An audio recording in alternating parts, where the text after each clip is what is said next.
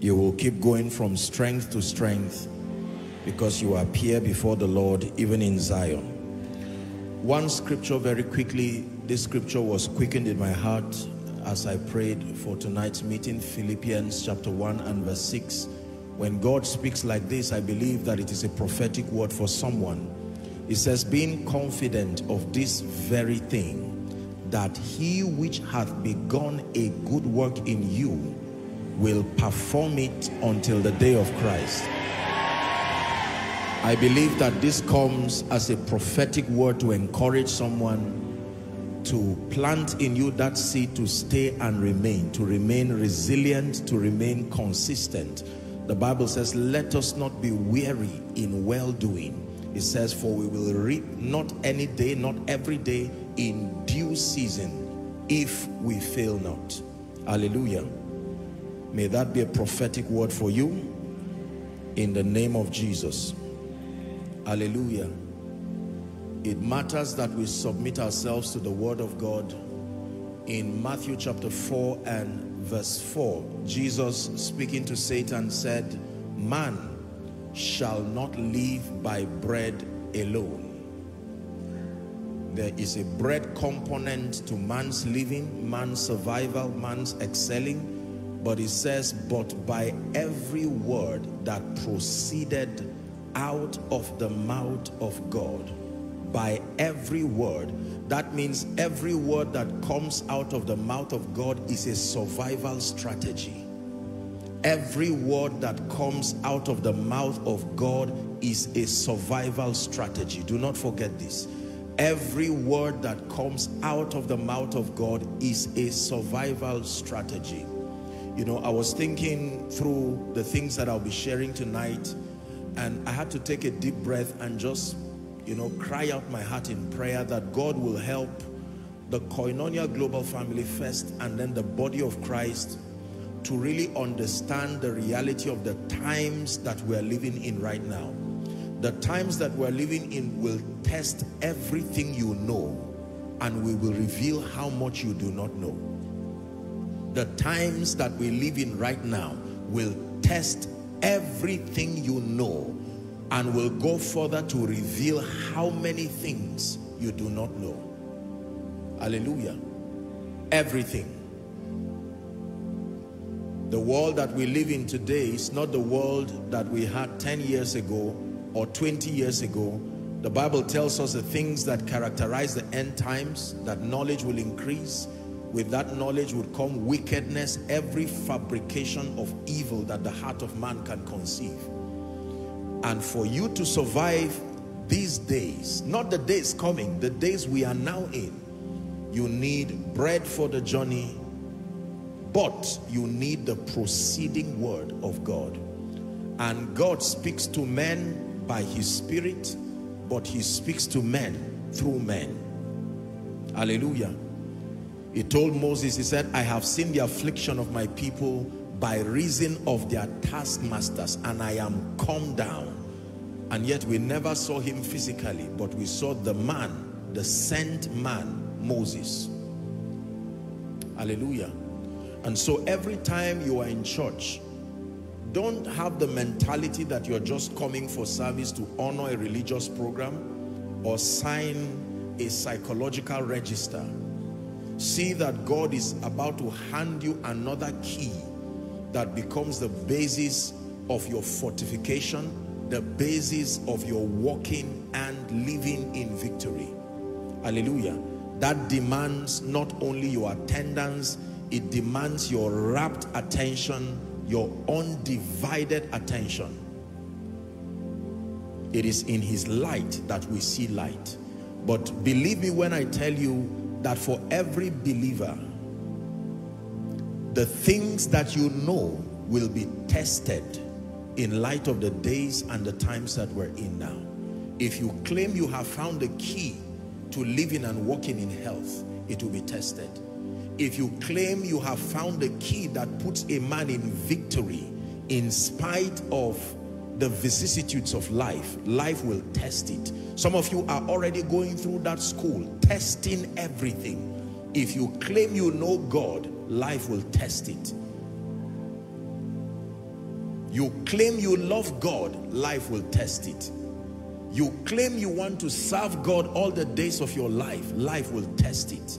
You claim you love him in spite of abundance or otherwise, life will test it. Hallelujah. That means that everything you receive in a house like this, you don't just let it pass through this ear and fly out through the other ear. The Bible says ever learning and never coming to the knowledge of the truth. There are such people as so. They are ever learning. Yes, sir. Preach, preacher. Tell them. And all this. And at the end of it, they go back with absolutely nothing. What did you learn today? I was a powerful service, my God. What exactly did you learn? Just believe me. I'm the one who knows what I learned. Hallelujah. So it is very important that we understand that every proceeding word from the Lord to you is meant to equip you, to transform you, to transit you. I told you that revelation creates transitions, that every time the word of God comes to you as rhema, as revelation, it stops you from remaining at that point, stops you from remaining in that position, or stops you from remaining in that condition, because the proceeding word is also the sent word. And the Bible says he sent forth his word, and his word healed them. It never said he healed all. He healed them and delivered them from all their destructions. So I pray for you tonight already. May tonight's teaching profit you greatly. Shout a believer's amen. Hallelujah. What we teach in this place is the wisdom of God. It's important for you to appreciate this. What you hear in Koinonia is not mere information, it's not just mere Bible discussion or intellectual discussion. What you hear is called the wisdom of God. And 1 Corinthians 2 and verse 7, I believe, says it is the wisdom of God that has been ordained for our glory. There is a kind of wisdom that was ordained for the glory of the saints. There is useless information, even if spiritual, because it does not sustain the power to profit the saints in light of real life circumstances. But there is the wisdom that has been hidden, reserved for the saints, revealed by the Spirit. And the Bible says there is an ordination upon that wisdom, that God has, through that wisdom, ordained that when we find access to that wisdom, our lives will be an expression of his glory. Perhaps I should teach you very quickly that there is a difference between knowledge, understanding, and wisdom. I think we should start from there tonight. There is a difference between knowledge, understanding, and wisdom. And I'll tell you the difference. Knowledge is simply a coordinated gathering of information. Access to information is called knowledge. Knowledge is very important because that is the foundation of wisdom. There cannot be wisdom without knowledge. There cannot be understanding without knowledge. Understanding only finds its value when you have knowledge. Are we together? The assignment of wisdom is to bring within the assignment of knowledge is to bring within your space information that can be profitable. Please listen. God is building us already. The assignment of knowledge is to bring to your space or to bring to your consciousness knowledge that can profit you. Doesn't mean it will profit you, but it is knowledge that can profit you. You have that now? Now the next step after knowledge is understanding. What is understanding? Comprehension. Comprehension. The working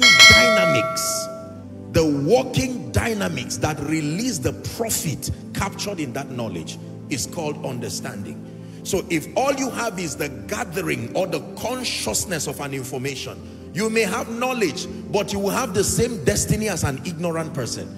And this is what a lot of believers keep priding and bragging. I know. And yet the results clearly show that we do not know. So knowledge gives room for understanding, comprehension. What do you comprehend? The working dynamics, deriving the principle that connects the dots, the information you have now gathered, the principles that release the profit factor in that knowledge. So knowledge has to do with the gathering, coordinated gathering of information, useful information.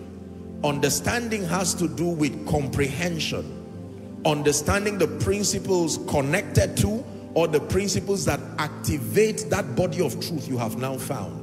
But wisdom is very different, because wisdom has to do with engaging, the practical aspect of engaging what you understand, the correct application. Are we together now? Wisdom has to do with applying what you have understood. The knowledge you have now understood, if you have the grace and the intelligence to engage it for your profiting, it is called wisdom. So when there is no action, it is not wisdom. You see that now? I know that this is what God wants me to do. All right? I move past the realm of knowledge to understanding.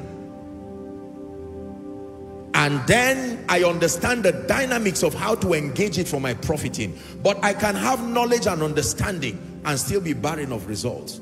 It is when I apply wisdom, engaging it. They heard the word just like we did, the Bible says, but the word did not profit them. That means the word had profit in it, but the word did not profit them. Why? Not being mixed with faith.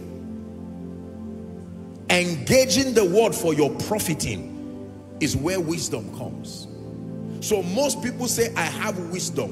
What they just mean is, I have a better information than what you have. That is still not wisdom. The fruit of wisdom is seen in its ability to impart grace upon you to engage the word until it works for you. That is the reason why wisdom is connected to mighty works. You see that now? When you have wisdom, it is connected to mighty works, because the proof that you have wisdom is that you know what to do and you do it. It says, now that ye know these things, blessed are you if you do them. You are not blessed when you know. What scripture is that? Now that you know these things, blessed, happy are you if you do them. Very, very important. There are many believers that know what to do, but they don't pay attention. Now that you know these things, John 13, 17, thank you.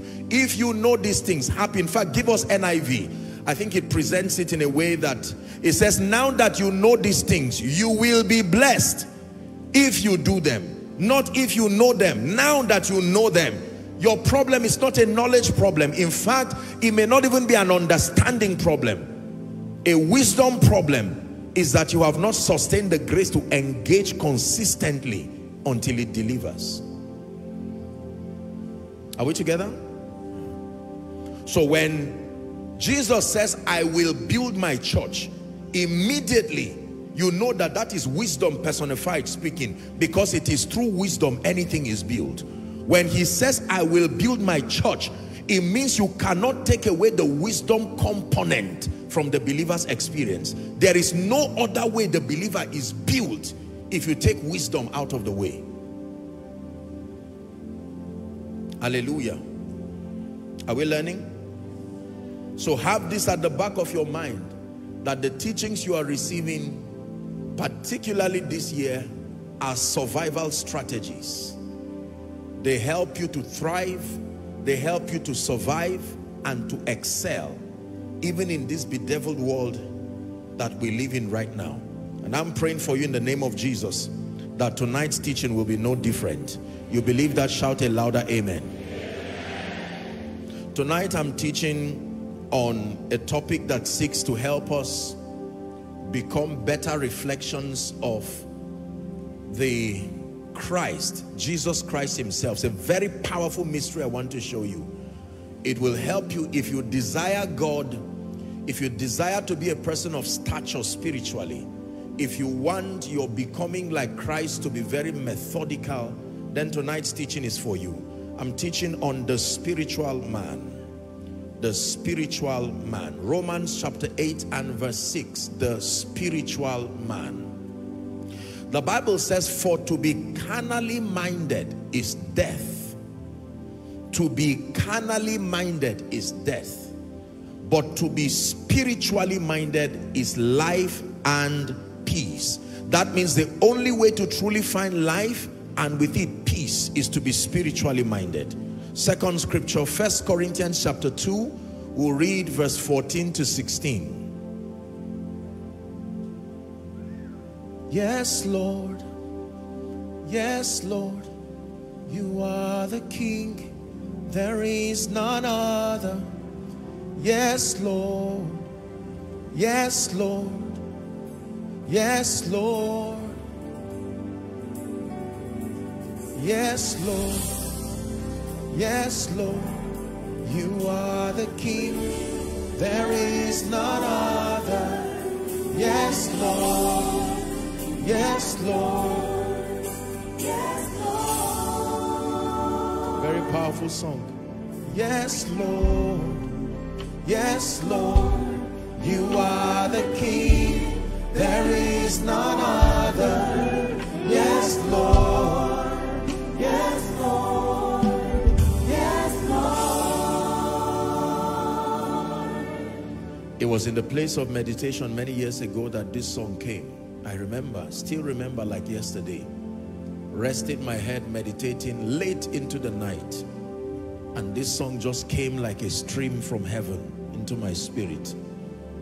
It's a song that acknowledges his lordship. That it doesn't matter what happens in the world of men. He is still King, he is still Lord, and there is none other. Many, many people can rise and claim to be kings and gods, but there is only one King. You believe that? Hallelujah, hallelujah, hallelujah. You are God. Hallelujah, hallelujah,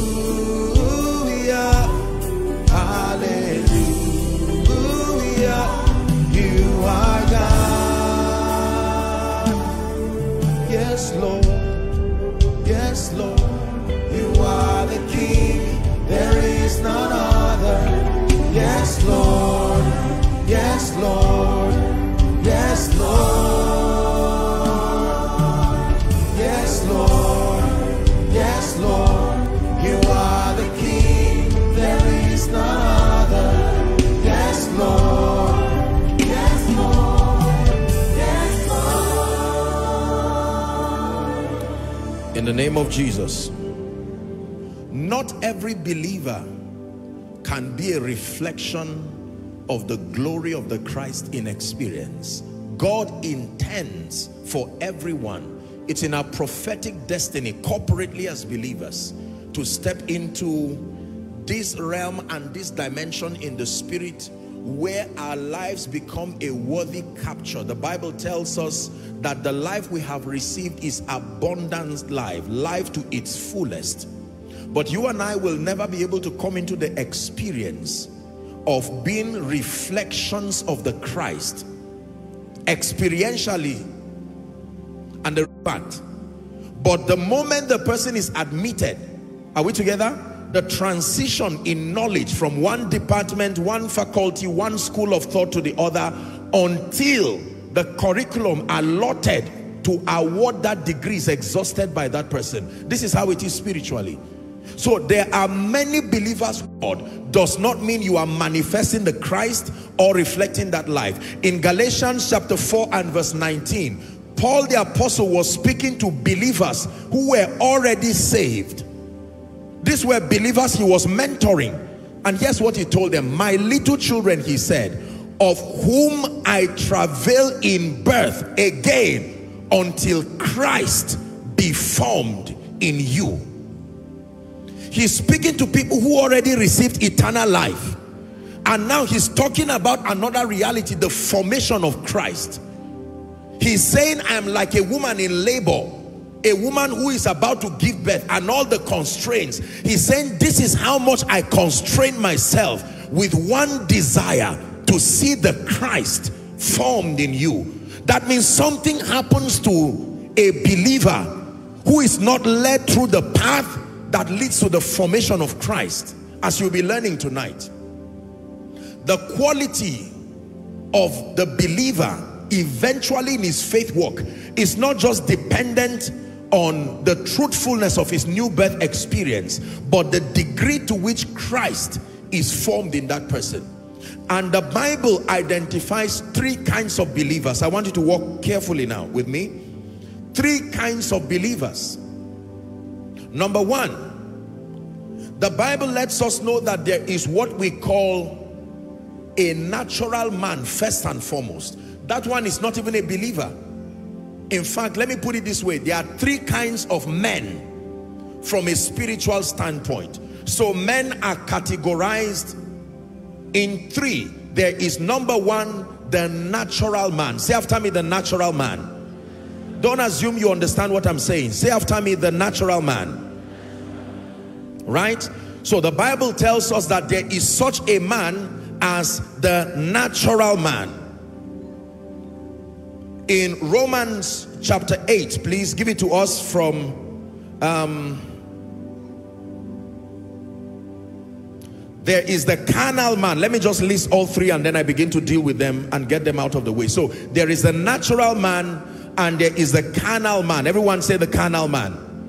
One more time, say the carnal man. And then the third kind of man is called the spiritual man. Now you give us Romans chapter 8, please, 6 to 8. We read verse 6. Now we'll read down to 8. For to be carnally minded, it says, is death, but to be spiritually minded is life and peace. Verse 7. It says, because the carnal mind is enmity against God. You see that now? For it is not subject. It tells you why that mind is carnal. We're coming there. That it is not subject to the law of God, neither indeed can it be. Verse 8. It says, so that they that are in the flesh, another description for being carnally minded, cannot, not that they don't want to, that they cannot please God in that state. Are we together? 1 Corinthians chapter 2 verse 14. We read that scripture earlier on. But the natural man, everybody say the natural man. So there is such a man as the natural man. And the Bible says what makes that man natural is that he's not regenerate. Are we together? Is an unsaved person. Is a spiritual language to mean the man that has not encountered Christ. He has not gone through what we call the new birth experience. That man may be a nice man. He may be someone who is societally accepted as a good man. But the moment you have not come into Christ by receiving the life of Christ, the Bible calls you a natural man. And it's saying no matter how good such a man is, there is a deficiency, that he does not have the faculty of receiving the things of the Spirit of God. You know why? For they are foolishness to him. Neither can he know them, because spiritual things must be spiritually discerned. So there are many good people, for instance, who will listen to a good sermon, perhaps such as I'm preaching now, and as much as they appreciate the teaching, it doesn't make any sense. You know why? Because when it has to do with the business of spirit living, it is not just something that is hinged and stops at the realm of intellect. There is an engineering that the Holy Spirit, the life of God, does to an individual that gives you the faculty to both perceive, appreciate, and believe spiritual things. And if you are a natural man, you are not saved. I can tell you, you can sit down and wonder, why are people crying? Why are people rolling in worship, for instance? Why are people quoting scripture and speaking them? It does not make sense. The end point for a natural man is you become critical, you become angry, you become offended, because spiritual things don't make sense to such a man. You will find problems with almost everything in the Bible.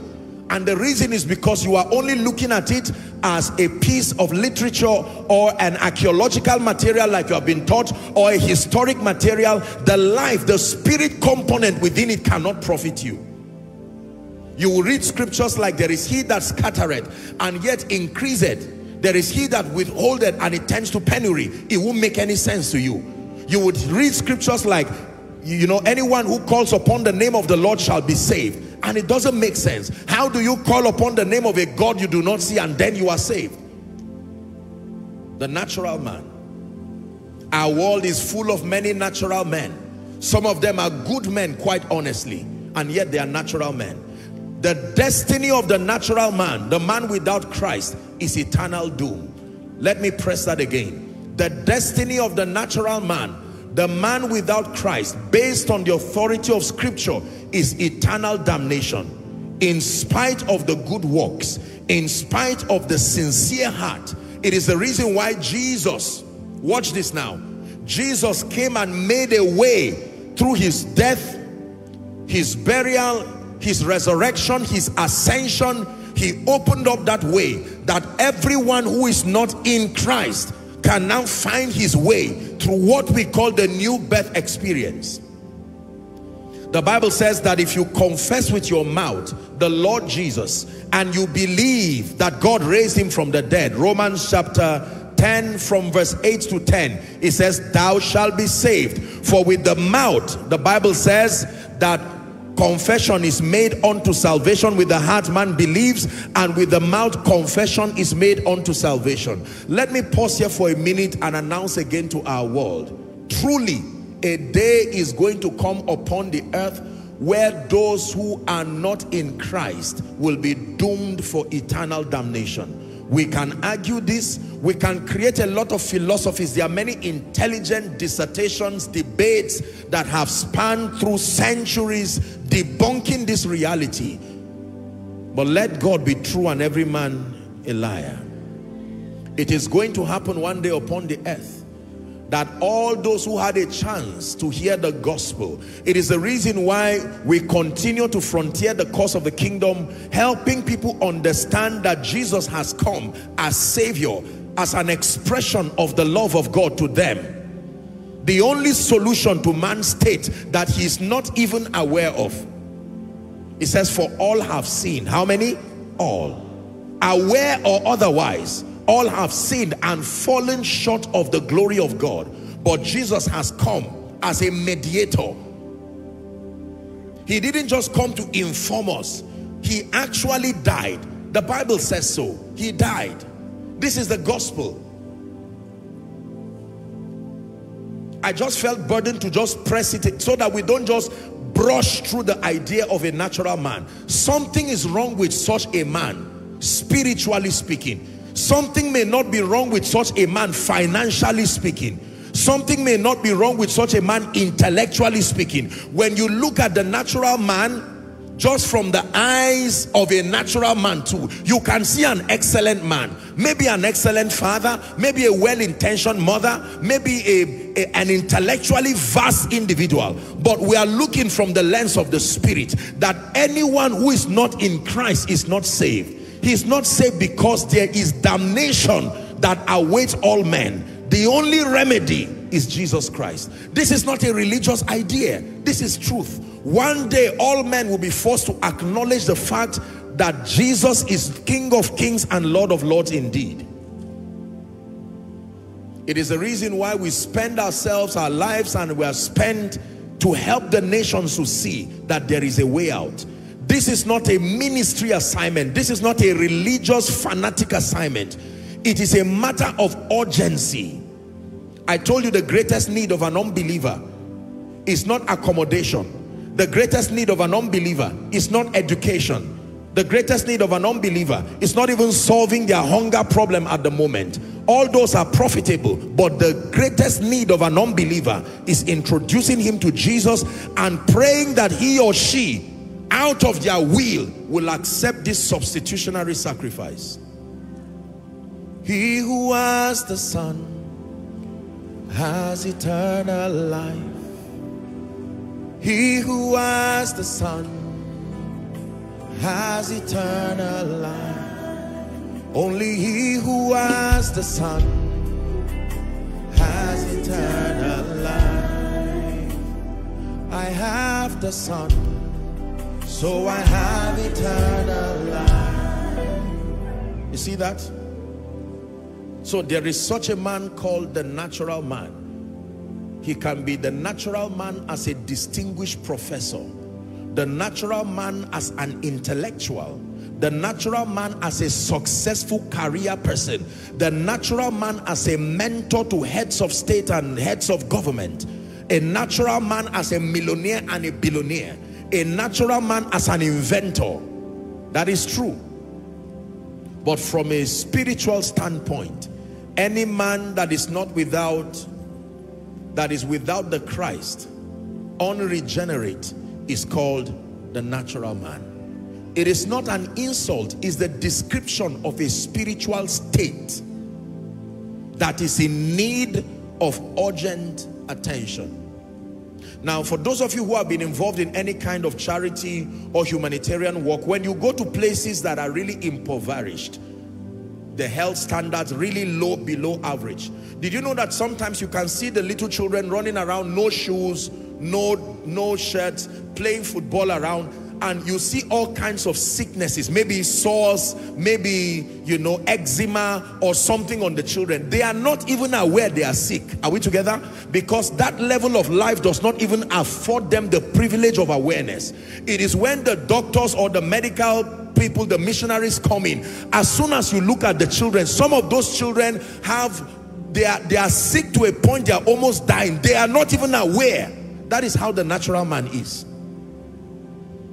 The natural man is not even aware of his spiritual state. Are we together? Yes. So when you who is in Christ and have been given this mandate of world evangelization, when you meet such a man, you look at that man from the lens of this description that I just gave you, like a compassionate humanitarian person looking at a small child, malnourished. The child does not know what is the cause of this lack of energy, draining even unto death. Sometimes they administer, you know, medical treatment to the child immediately, because the child is not even aware that he's just hours left. Listen, if you begin to look at the world of unbelievers that way, my life changed when I found a new name for unbelievers. I don't call them sinners. I don't call them unbelievers. Something happens to you when you call sinners sinners. It puts you in a state of self-righteousness and you cannot win them. Jesus called sinners harvest. The moment you change that name, it changes your orientation, because in the mind of God, every unbelieving person is ripe for harvest. So he calls them the harvest. I did a teaching on that. You can get, you can go to Koinonia Global. It was one of the teachings that we had in UK. The harvest is very important. So when you see a smoker, provided you are seeing a smoker or a prostitute or some what they call it, some occultic person, what will come out from you to them is resentment, not compassion. But the moment you see them as a harvest, then you see them from the lens of Jesus, like a sheep without shepherd. Everyone say the natural man. In the midst of the thousands of people gathered here in this auditorium and all across, and the many who are following, I can tell you by the integrity of scripture, there are natural men hearing me now. There are natural men listening to me now. Well-intentioned people. They came to church, were gladly invited, knowing that there is something missing in my life. You are right. It's a natural man. But the good news is that the possibility of transition still exists, that a natural man can leave that state. And I'm praying for you in the name of Jesus that you will not return back home as a natural man. That if there is anybody here who is not saved, when it is time for the altar call, don't let the devil deceive you, distract you, and make you feel, I think I'm ashamed, I think I'm afraid. The natural man has the eternal destiny of damnation. It's true. I saw the great and small stand before the Lord. The Bible says, books were opened, and another book was opened. And whoso's name was not found in the book of life was cast into the lake of fire that burned with brimstone and sulfur. The Bible called it the second death. I want you to know that this whole thing about the eternal destiny of believers is not a church concept. It's not a Pentecostal concept. It's not a charismatic concept. It's not an evangelistic concept. In fact, it is not even a Christian concept. It is a matter of your destiny before now. That your destiny, watch this now, you came from somewhere. I hope you know you did not just appear. Yes. And the one who was there before time began is the one who is making a way for you now to sort your eternal destiny. The destiny of everyone without Christ, when our time here on earth is up, is eternal damnation. When he, the Spirit of truth, comes to the natural man, he will reprove the world of sin, of righteousness, and of judgment. Are we together? He will let you know that you don't need to be this way again. That Jesus Christ has come as an expression of the love of the Father. Number two, let's hurry up. The second kind of man that the Bible identifies is one who is now saved. Watch this now. Saved, but not transformed. Saved, but not under submission to the word of God. Saved, but not under submission to the lordship of the Holy Spirit. A man that is driven by his senses. The Bible calls this man the carnal man. So write that word down, please. The carnal man. This is the second kind of man that we have. The carnal man is actually a believer. He's one who is saved already, but something is still wrong with that person. The administration of eternal life in experience has not been furnished in such a man. Please listen carefully. A carnal man is not necessarily an unbeliever. He's one who has answered the altar call. Truly, from a spirit standpoint, he has received the life of Jesus. Are we together? But the outworkings of that life has not found expression in his life. And there are a few things that characterize the life of a carnal man. Number one is the absence of transformation by the word. The first way you know a carnal man is the absence of transformation by the word of God. Don't forget this. The absence of transformation by the word of God. He has not sustained what the Bible calls the mind of Christ. He is not spiritually minded. The carnal man has a mindset. In fact, what principally defines carnality is mindset. Romans 8:6, to be carnally minded, we read that earlier on, is death. To be carnally minded. A carnal person is one who has a carnal mindset. But to be spiritually minded is life and peace. Such a person is still alive to self and the desires of the flesh. Write that down. Such a person is still alive to self. I have taught you that there are two things that you deal with as you sojourn this path of faith. Number one is a sin problem. Number two is a flesh problem. For the sin problem, you deal with it the moment you receive the life of God. You are declared righteous. You receive an imputation of the righteousness of God in Christ, and that nature of sin completely dies and is out of your life. But as a believer, there is still something else to deal with. It is called the flesh. And for that one, you don't cast it out. With one salvation prayer, the sin problem is done. But the problem of the flesh can live with you all the days of your life, even as a Christian. Paul says, as touching the matters of the flesh, he says, I die daily. I die daily. 2, he says, I put my flesh under subjection. There is an active participation on my own part to keep my flesh at bay. Many believers do not understand this, and once people are born again, they just believe that because the sin problem is solved, it means I'm all right. No, listen to what Paul said. Paul the apostle, when you read Romans chapter 8, chapter 7, Paul began to vent out his own frustration. He says, listen, there are two laws that are working in my members. Are we together? One is the law of sin and death. The other is the law of the spirit of life in Christ Jesus. So that the things I do not want to do, this is Paul speaking, I find myself doing them. The things that I want to do, I do not find myself doing them. He was frustrated and he said, oh wretched man that I am, who shall deliver me from this body of death? Paul was frustrated. This was not a statement of encouragement.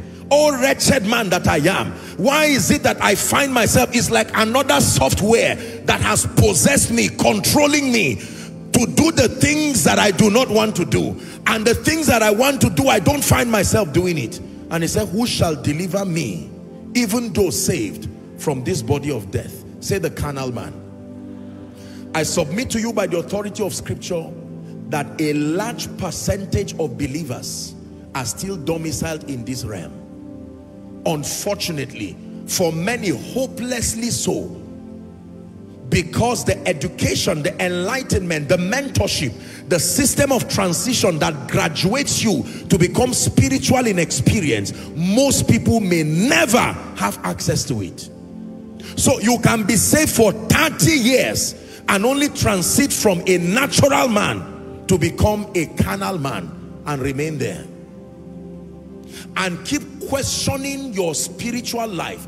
Keep questioning your salvation, because after 10-15 years you cannot see the value of growth. Nothing in your life justifies knowing God, loving God, serving God, living for God. You look at your life and you look at unbelievers and everything is the same.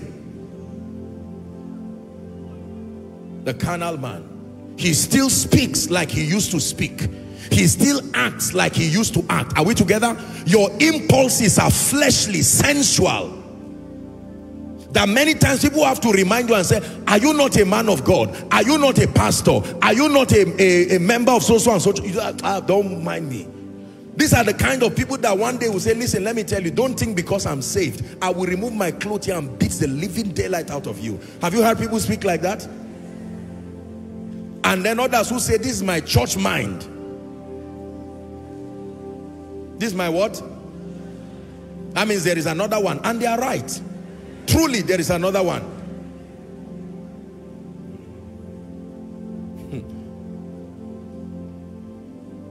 What is the danger of carnality? I will tell you. The danger of carnality is that your life becomes a consistent misrepresentation of the image of Christ. Your life becomes a consistent misrepresentation of the image of Christ, because you are carrying a title that cannot be defended by your life. You are carrying the title believer, the title Christian, but it cannot be defended. So your life, if people are going to learn God through the lens of your life, you become a consistent misrepresentation. Are we learning? Number two, what is the consequence of being and remaining carnal?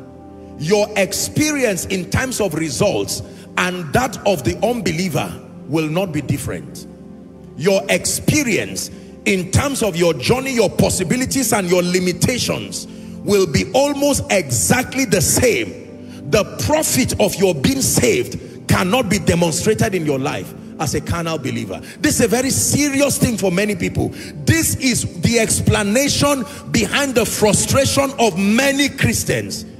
I'm saved now, why is my life still like this? I will tell you why.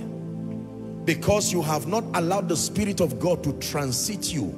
The potential of this life we have received is only seen clearest when it is viewed through the lens of spiritual people. To be carnally minded. And the Bible lets us know that one who is carnal is still a baby. Are we together? Let me show you a scripture. I hope God is speaking to someone. 1 Corinthians chapter 3, 1-4. 1 Corinthians 3, 1-4. And I, brethren, please write and let me have your attention. I could not speak to you as unto spiritual. My God. That means Paul is teaching us up front that there is a way you speak to spiritual people, and there is a way you speak to carnal people. Are you seeing that now? Yes. It's the reason why there are many believers who cannot understand many things that are taught, because they are still carnally minded.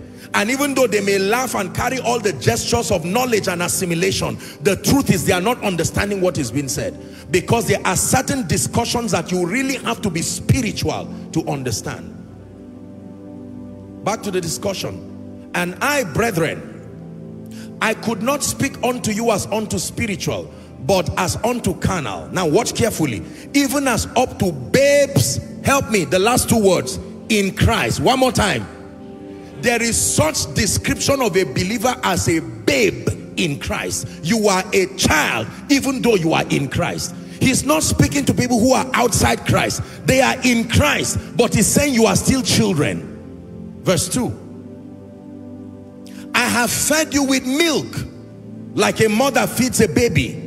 Milk here is talking about elementary levels of spiritual knowledge, and not with meat, for hitherto ye were not able to bear them, neither ye now are able.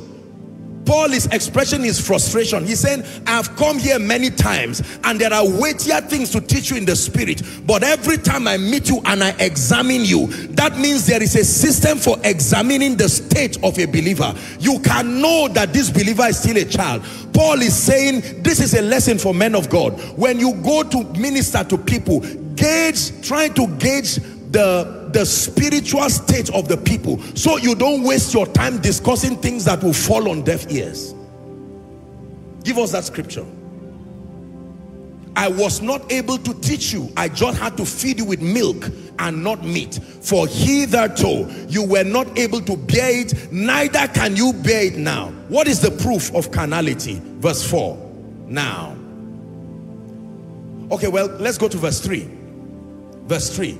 It says, for ye are yet carnal. For whereas there is among you, now see all the elements of the flesh. He's talking to Christians. Envyings and strife and divisions. Are you not carnal and walk as men? He's dealing with the issue of carnal Christians now.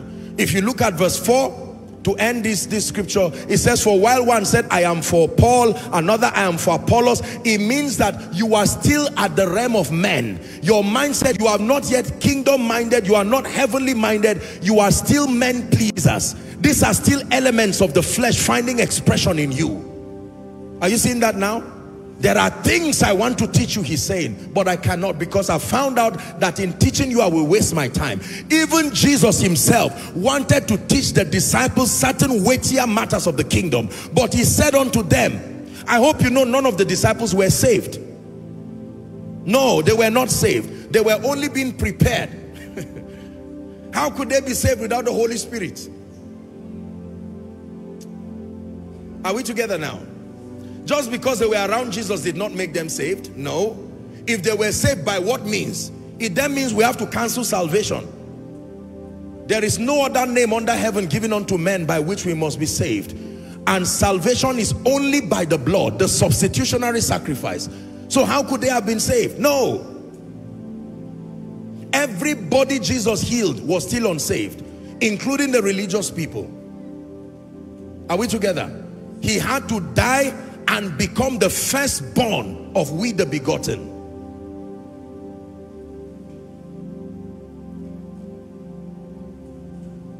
So he told them, he said, I have many things to tell you, but ye cannot bear them now. Ye cannot bear them. Not ye cannot hear them. Ye cannot bear them. And I've taught you here that some of those things he wanted to say was what the Spirit inspired Paul to write. You know how hard some of Paul's writings are? That even the disciples said, Kai, this one, this man, this thing is hard, small. Oh. So imagine if Jesus were talking to them. They would be saying, preach, preacher. And at the end of it, they would say, let's go out fishing. This guy is talking nonsense and wasting our time here. One of the ways you know you are still carnal is that you don't have the endurance for sound doctrine. The moment sound doctrine is a burden, something in you says, what is all this one now? Can't you just go straight forward? Receive.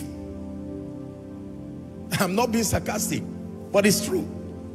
If I shout now and say, what am I seeing? BMW. Koinonia, BMW. Hey! Someone already lift his hand and carry the hand of somebody and say, that's it. Now, I'm not saying that you receive it. Receive your BMW. Are we together? But the entire journey of the believer is only centered around these kinds of things. There will be a lot of problems. And I tell you the truth, respectfully speaking, that we men of God have been given the mandate by God to transition people from being natural, carnal, to being spiritual. For as long as we keep maintaining carnal membership, the pastor will never rest. One of the proof of carnality is putting your attention on a man and not God. It's the reason why people keep going through all kinds of problems, even in ministry. Because if I tie all your attention to me, I will be in trouble. It means I will never sleep for the rest of my life. Are we together? So my job is to help you. And the greatest way to help you is not just to prophesy to you. The greatest way to help you is not just to pray for you when you are sick or be there for you when you have problems. That is very important. It's a very important pastoral duty, but let me tell you, the greatest way to really help believers is to teach them. Bring light, bring understanding, bring illumination, grant them access to wisdom. The moment believers start growing and maturing, you start resting as a man of God. The same way when a parent invests in a child, are we together? As the child starts growing and is becoming a responsible child, the parent will start resting. There are parents who have children taller than them and yet they will not rest. You know why? Because the child, with all due respect, is ill-trained and still a burden to the parent. At 40, still a burden. At 50, still a burden. So where the parents would rest, they are not resting because they move from one police station after the other going to bail that child out. This is how it can be. This is not a pastor's conference, but I'm just digressing to help you. If you're a man of God here, let me tell you the truth. Don't feel so insecure that you have to turn the attention of everybody on you. It is a risk. You will never be able to find sleep. Help them and guide them and lead them to Jesus. Teach them truth. You are there to supervise, to guide, to coordinate. Are we together? Yeah.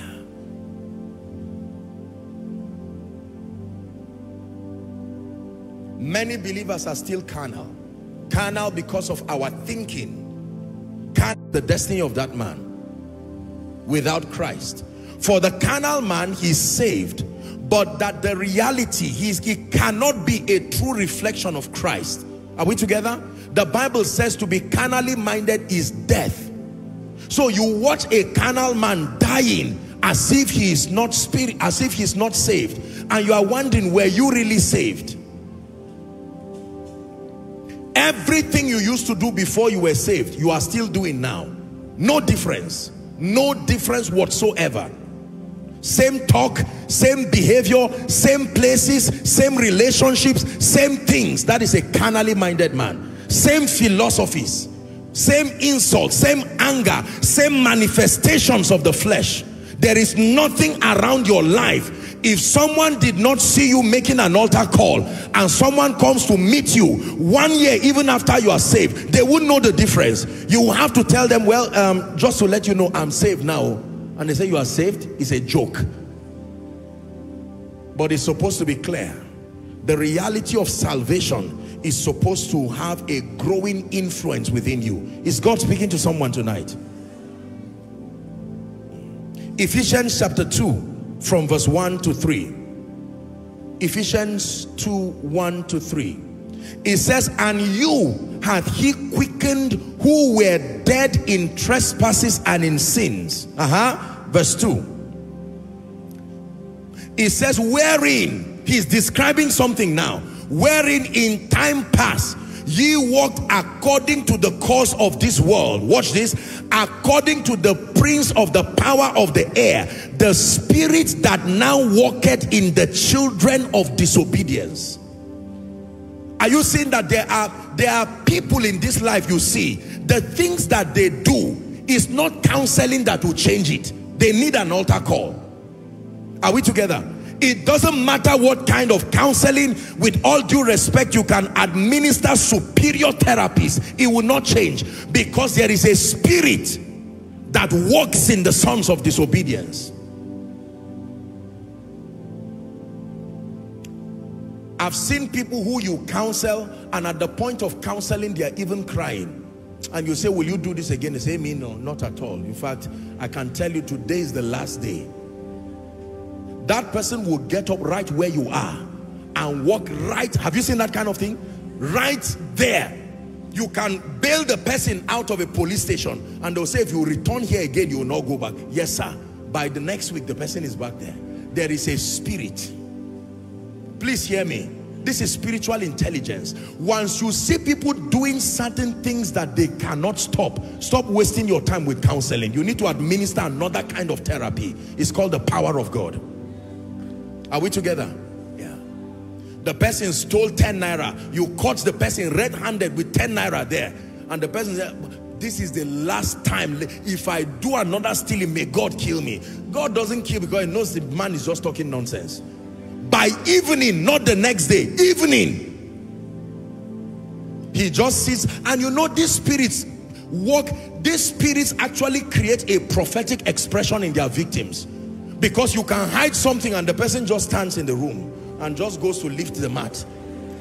The same way you prophesy, you hide the money, hide it anywhere, they will find it. The same way somebody, for instance, not to condemn, all these guys that smoke all kinds of things, as soon as they enter a city they have never gone to, in 2 hours, they know where their company is. It's a spirit. I know you are laughing, but listen carefully to what I'm telling you. There is a spirit that works in people. The same way there is a spirit that brings trouble, negative things to people. Now, but that is supposed to be the experience of the unbeliever. But you can be a believer.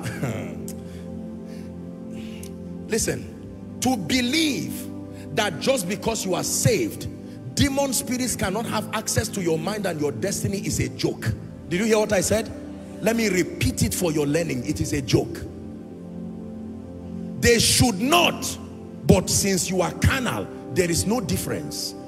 So you find out that when you are ministering deliverance, you will see both believers and unbelievers under the influence of these spirits. The explanation is, provided you still have a carnal software, there is still a gate for Satan to access your life.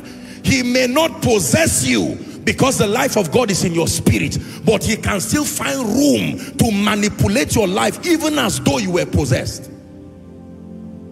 So there are many believers moving around and saying it doesn't matter, now that I'm saved, I don't need. It's not true.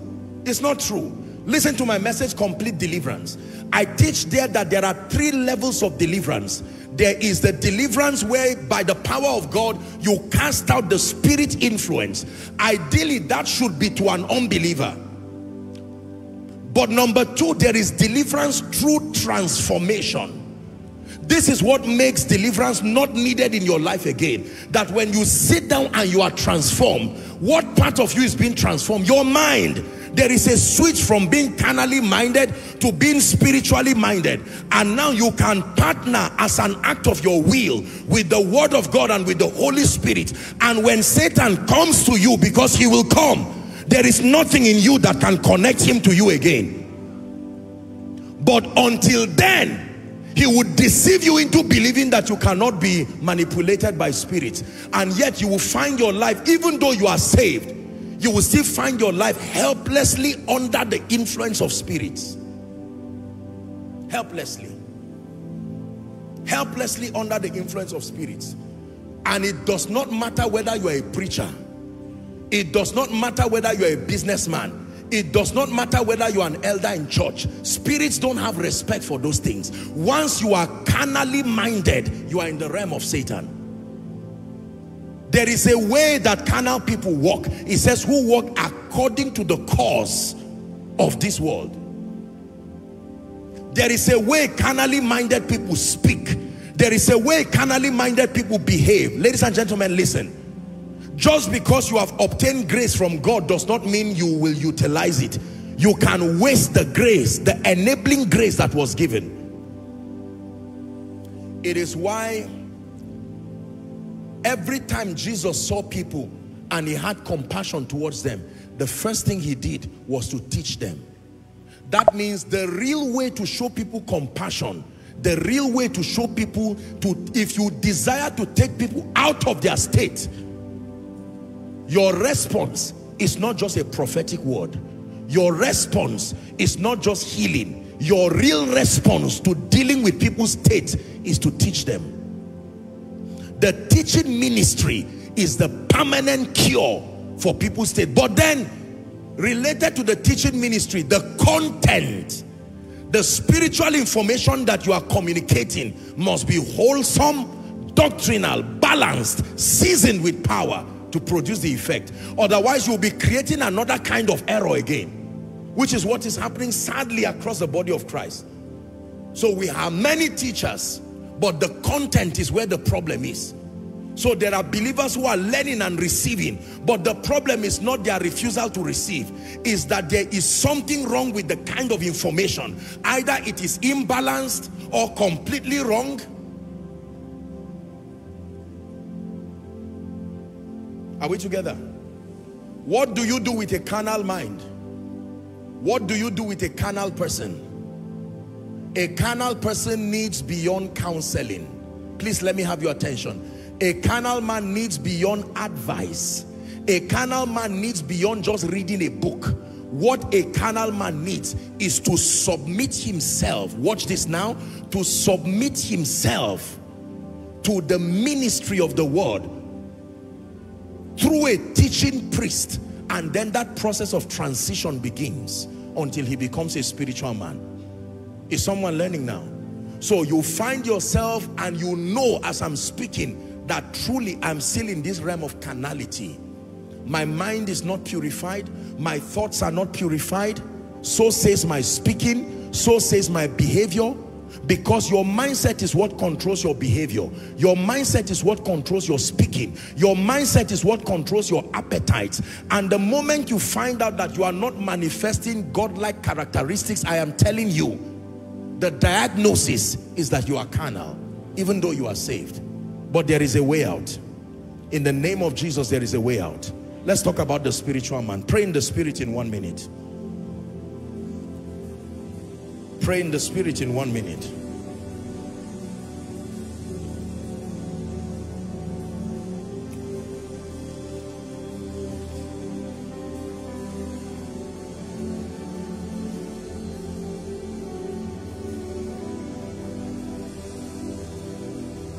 Your spirit opens to me the treasures of your word, and I will forever sing your praise. Your spirit opens to me the treasures of your word, and I will forever sing your praise. Pray. And I will sing of the wonders of your word. I will sing out for joy. I will sing of the wonders of your word, and I will forever sing your praise. Hallelujah. Now look up, please. A spiritual man is not a man open to the realm of the spirit. Listen carefully. When we talk about a spiritual man, we don't mean a man who is open to visionary encounters or out of body experiences, because an occultic man is not a spiritual man, even though he's open to the realm of the spirit. So when we are talking about spirituality, we are not talking about the ease with which you can separate your body from your spirit and interact with the realm of the spirit. No! If that is your concept, you will easily be misled to error. I want to define for you the spiritual man from the lens of scripture. Because for the average of the duality of realms, of interacting with the realm of the spirit, but let me tell you something. Something always happens to you when you are exposed to the atmosphere of the realm of the spirit. The realm of the spirit is not heaven. I hope you know that. The realm of the spirit is another phase, another plane of reality that has rules of engagement, accessible to all men, with or without Christ. The condition to be out and interacting with the realm of the spirit is that you must be assisted by another spirit, and it does not have to be the Spirit of God. I will sing of the wonders of your word. I will sing out for joy. I will sing of the wonders of your word, and I will forever sing your praise. What kind of man does the Bible define as a spiritual man? Please write. What kind of a man? If we know that there is the natural man, if we know that there is the carnal man, a believer, and yet a carnal man, and we say that to be able to reflect Christ in his fullness, the condition is that beyond salvation, that transition has to happen in your life until you attain a state, a kind of man that the Bible calls spiritual. Now we're examining such a man. What does it take? How do I know that I am becoming, or I have become, a spiritual man? Are you ready? There are a few things, features that must be captured within the life of a believer as proof that that person is a spiritual man. Let me run through the list for you. Number one, any spiritual man you know must have encountered Christ through the new birth experience. Any man.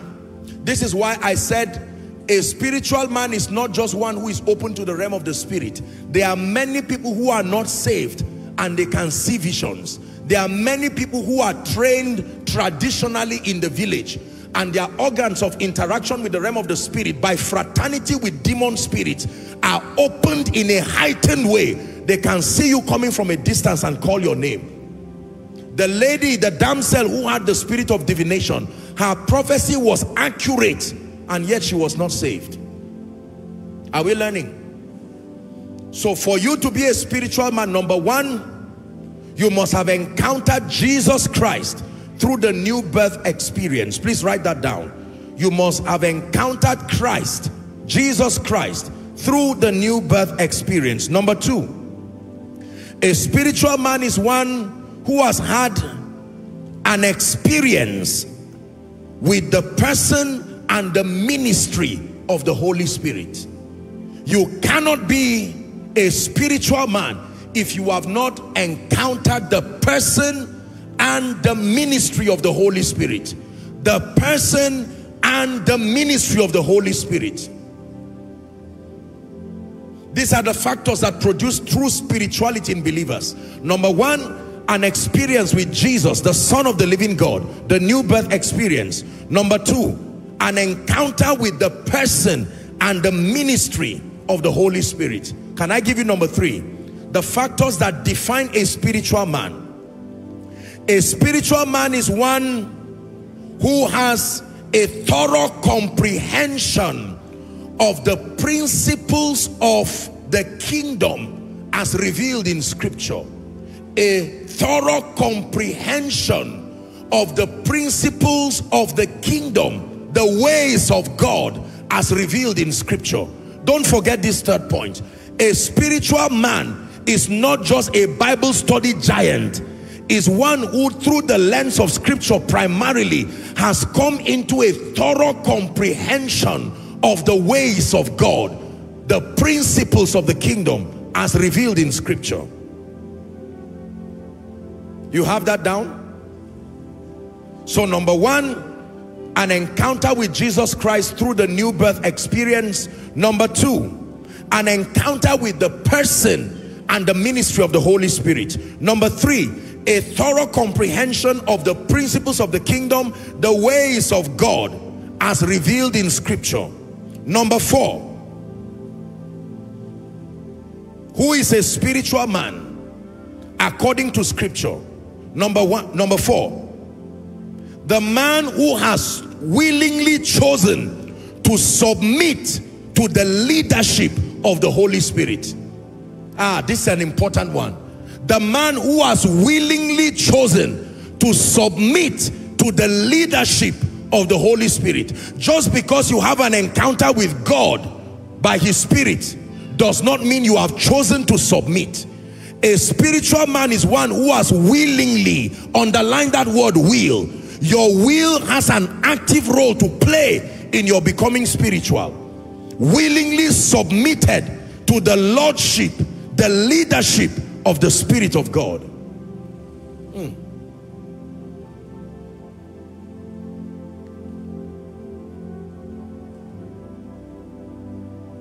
Let me tell you the truth. Do you know how difficult it is to truly submit to the leadership of the Holy Spirit? When you submit to the leadership of the Holy Spirit, the first thing that happens is a thorough description of life as you have defined it your way.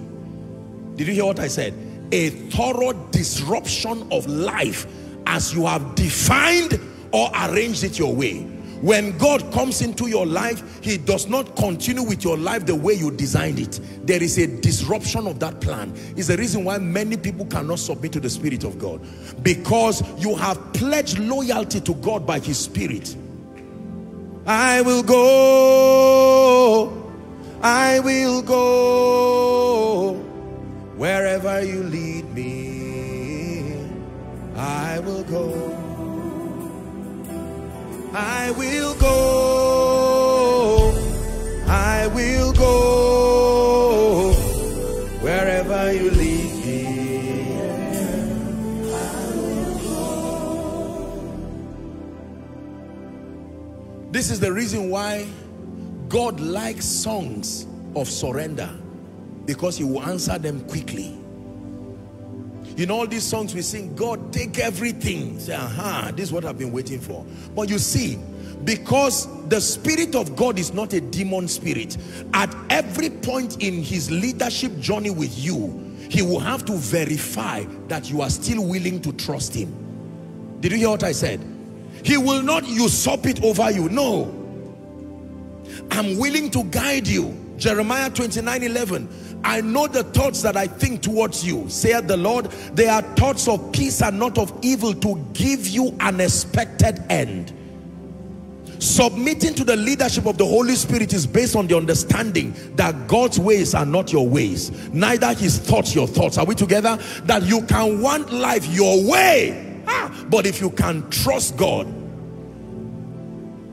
Let me tell you the truth. The initial point of your journey with the Holy Spirit will be rough. And it is not rough because that's how He leads. It is rough because of the bad plans you have made for yourself, that in your own wisdom you believe you have designed an excellent life. Here He comes, Spirit of the living God. I love the Holy Spirit. When He steps into your life, you who is thinking politics, me, I know I will win the election, He just comes upon you and gently He starts doing a U-turn, and for some people it's 180 degrees. Are we together? Let me tell you what it means to submit to the Holy Spirit. To submit your will, to submit your plans, to submit your ways, and to be willing to receive from Him. Even if it is inconveniencing you, you trust the fact that He represents, He is the Spirit of the Father, and that He has your best interest. It may not make sense, but somewhere along the journey, after 10 years, you will see the wisdom of His leadership.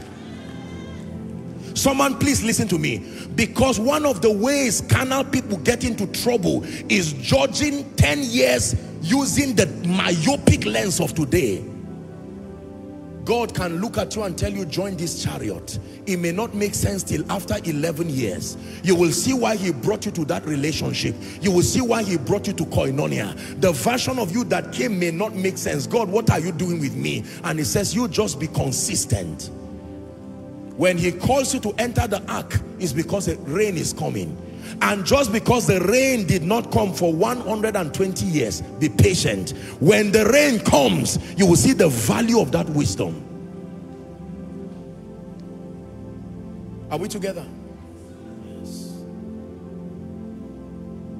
It's the reason why the greatest way Satan deceives believers is to act as the Holy Spirit, because he knows that believers have opened up themselves to be yielded. That is another discussion. Satan hardly attacks believers as Satan. He comes with the disguise of the Holy Spirit, because he knows if he comes as Satan, you will cast him. So he will come as an angel of light and suggest things using scripture.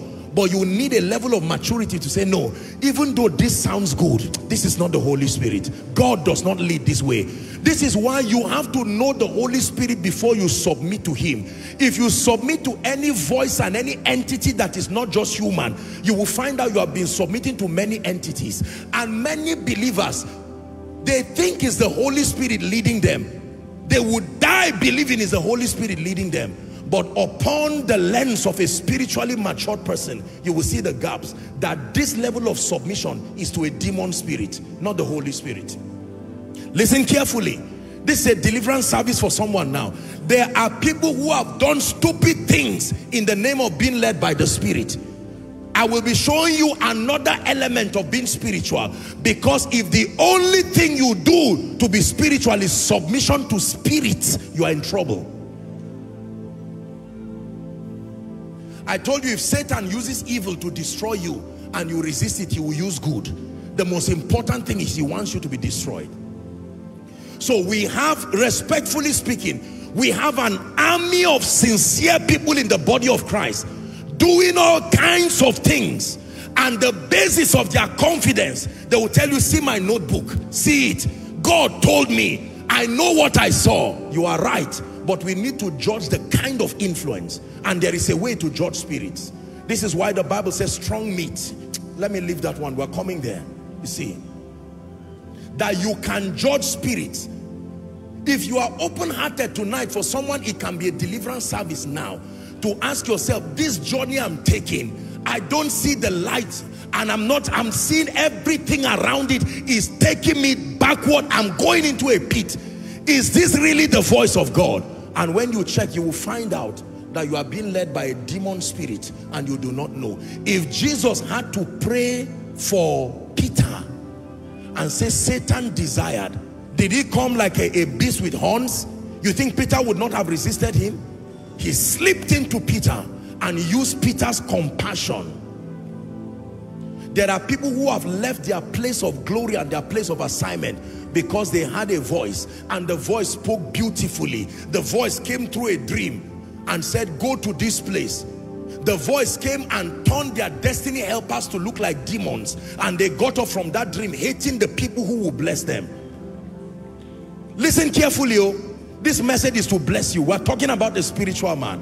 That a spiritual man, in addition to an encounter with the person and the ministry of the Holy Spirit, must submit to the lordship of the Spirit. Let me tell you one classic sign to know that is the Holy Spirit leading you. There is nothing he will ever tell you that will be by force. No. You will be constrained, but the Holy Spirit, as the Spirit of God, will always respect the will factor. The greatest gift God gave man is salvation through Christ, and even that he never forced it on any man. Anything that demands that you do it by force is not the Spirit of God. It is inconsistent with the nature of love. I set before you life and death. I set before you blessing and cursing. I can only advise you, choose life. That's why the Holy Spirit is called a counselor. Are we listening now? Now, with all due respect, I know that I've read many books, books. I'm one person who has had a rich heritage of a journey with the Holy Spirit by the grace of God. And I've read books on revivals. And I've seen in many writings where people say things like, the Holy Spirit told them, if you don't do this, you will die. And I respect their level of revelation. But I can tell you by the authority of Scripture, it's not accurate. God does not work like that. If God did not force you to receive Him, the moment God puts pressure on you and takes away the will factor, it's no longer called obedience, it's called oppression. The basis of obedience is that your power to choose must remain. You cannot tell me to obey until you give me an option to disobey. That's why there were 2 trees in the Garden of Eden, not 1 tree. Is someone learning now? This is one of the ways you judge spirits. And also, this is also one of the ways you judge prophecies. Anything that has to constrain you by force, something is wrong. No. No. No. Give by force. Go there by force. That language of force is not a kingdom language, not towards the saints. Towards demon spirits, yes sir, but not the saints. Is someone learning already? Not by force. So by the time someone says, it's not that, me too, it's not like God just forced me. Be careful. You are not bad, but just accept that you are still growing. When you grow, you will find out you have been blaming God. It's a lie. It's not God.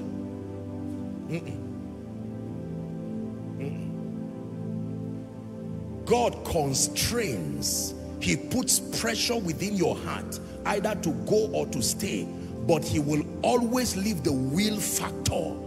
You can choose. I can choose as an act of my will today, as a man of God, and stand before you and stand before the whole world and say, you know what, I'm not interested in God again. It's an act of my will.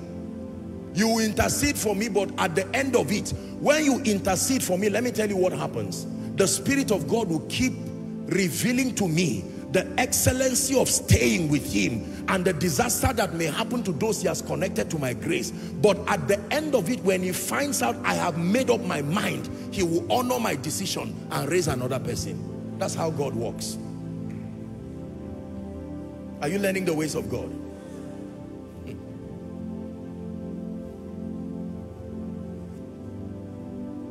Because there are many believers who do not submit to the Spirit of God. And the reason why they do not submit to the Spirit of God is that they are afraid. Here's what they are afraid of. I have arranged my life my own way. I have planned everything. From graduation is America. And when you are praying, what you are saying is, God, you better make America work. Every time you pray that prayer, something in you, and you say, I won't pray again.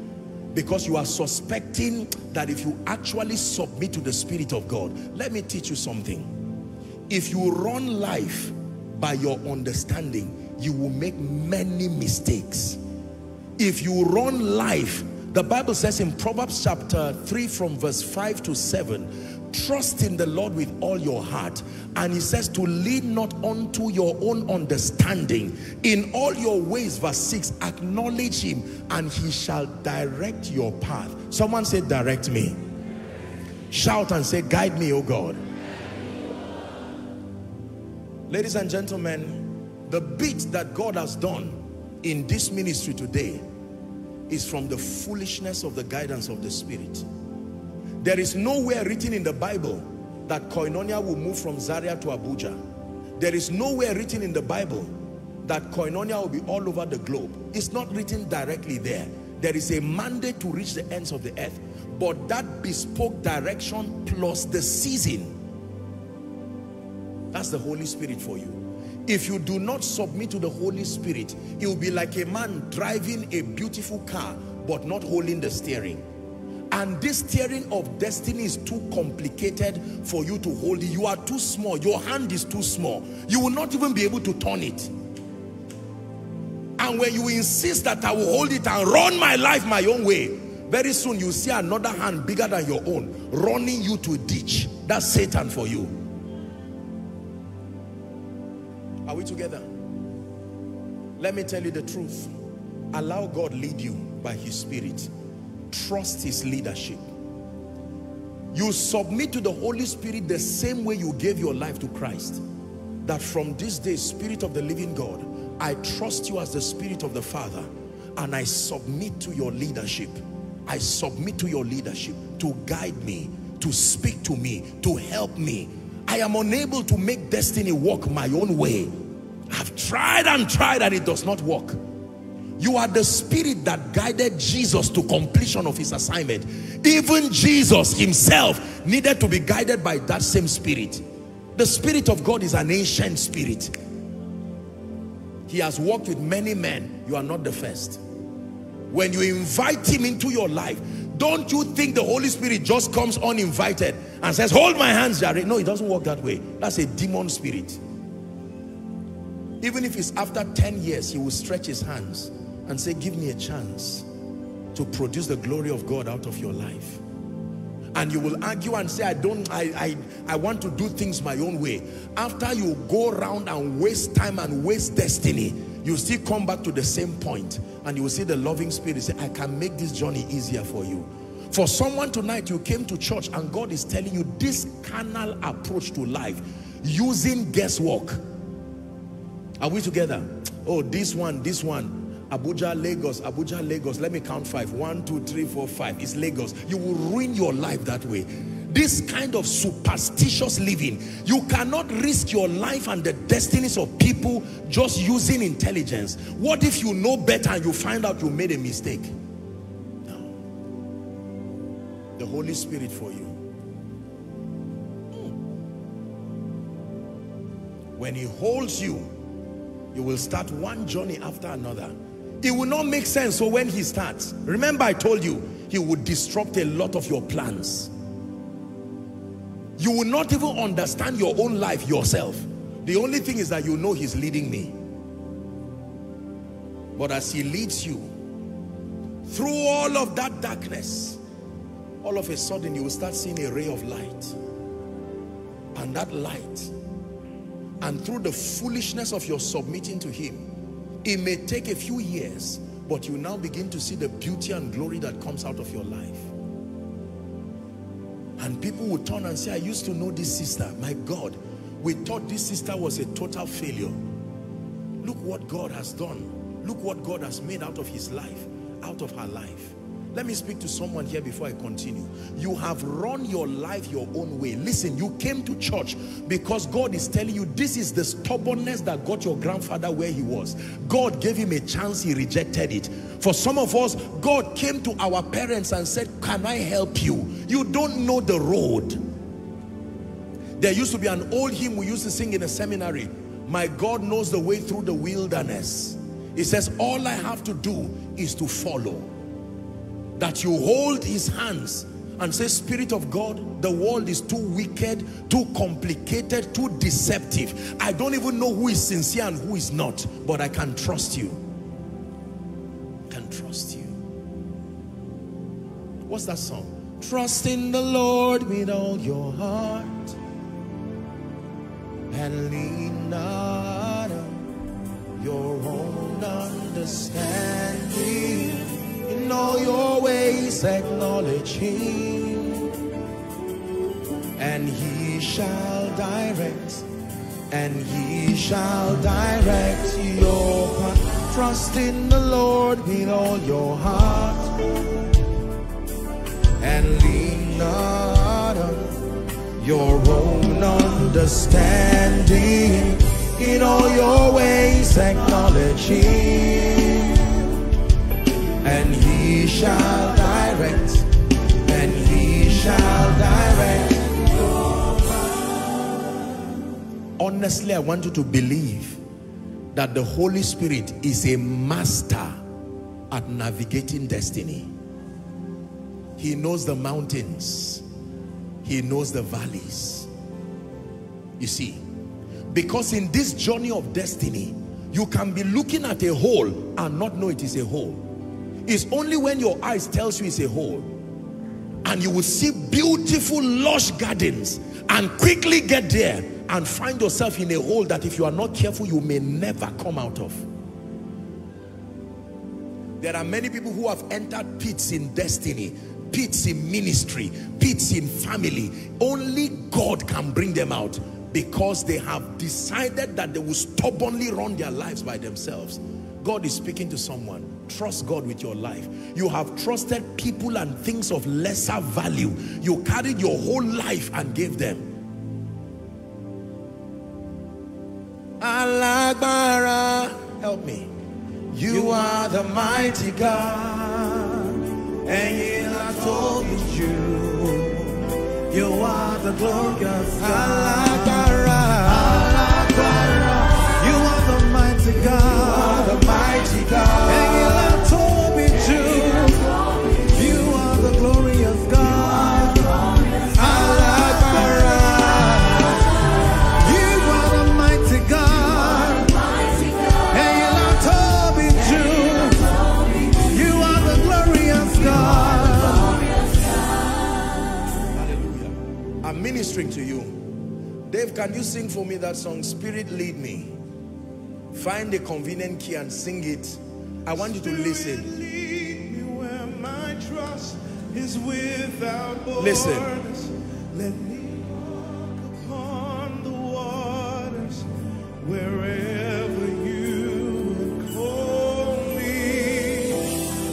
Take me deeper than my feet would ever wander, and my faith would be made stronger in the presence of my Savior.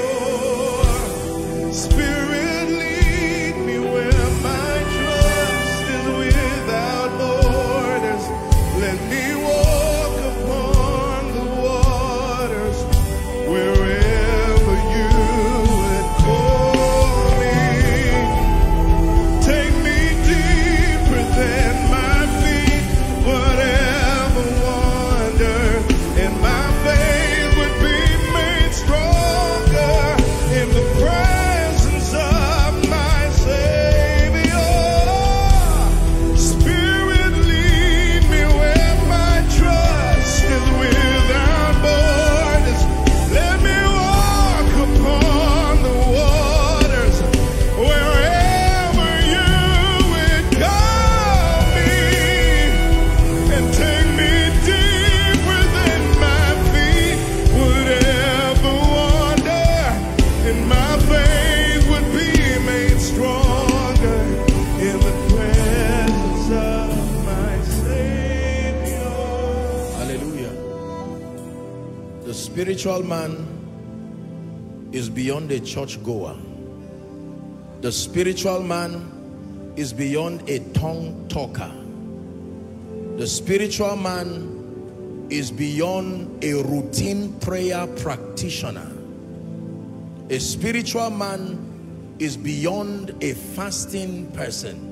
No. At the core of the journey to true spirituality is, number one, a genuine encounter with the Son of the living God. Number two, an encounter with the person and the ministry of the Holy Spirit. Number three, a thorough comprehension of the ways of God, the mysteries of the kingdom, the principles of the kingdom, and that by the scripture. Number four, listen carefully, submission. Submission is different from encounter. There are many people who can write books about the Holy Spirit, but it is clear from their lives that they do not want the inconvenience of submission to the governing authority of the Spirit of God, as an act of faith, as an act of trust. Number five, the fifth factor that defines spirituality, write this down please, is submission to transformation by the word of God. Again, just like submission to the Holy Spirit, just because you have access to the mysteries of the kingdom, that is knowledge, it does not mean you have chosen to submit to transformation. Number five is one of the cardinal pillars that transits a man from carnality to spirituality. A carnal man is a carnal man because he is carnally minded. A spiritual man is a spiritual man because he is spiritually minded. Any other factor that holds minus mentality cannot leave someone a spiritual person. There are many people bragging about spirituality, but from the lens of scripture, I submit to you, they are not spiritual men. No. Transformation. Submit to transformation. This is the fifth. You are willing to submit to transformation by the word of God. Romans 12, 1 and 2. I beseech thee, brethren, by the mercies of God, that ye present your bodies unto God a living sacrifice, holy and acceptable unto God, which is your reasonable act of worship. Verse 2, it says, and be not conformed to this world, the thinking pattern that comes with this system. He says, but be ye transformed. Here it is. By the renewal of your mind, that by your transformation you can prove what is that good, acceptable, and perfect will of God. Philippians chapter 2 and verse 5. Let this mind be in you, which was also in Christ Jesus. Permit, allow, do not restrict, do not restrain this mentality from being in you, which was also in Christ Jesus. True spirituality is not just about activities. True spirituality is seen in the extent of your submission for transformation to a point where you are changed in experience. There are many people who pray but have refused to change. Did you hear what I said? Because prayer is supposed to lead to change, but they have refused to change. Many people study the scripture and quote scripture, but they have not submitted to transformation. Many people fast and keep fasting, but they have not submitted to transformation.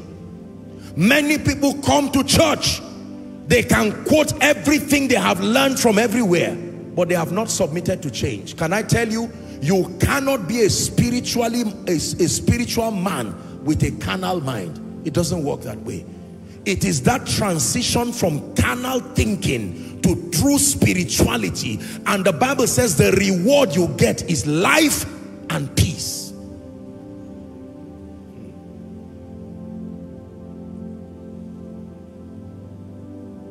Submission to the word of God.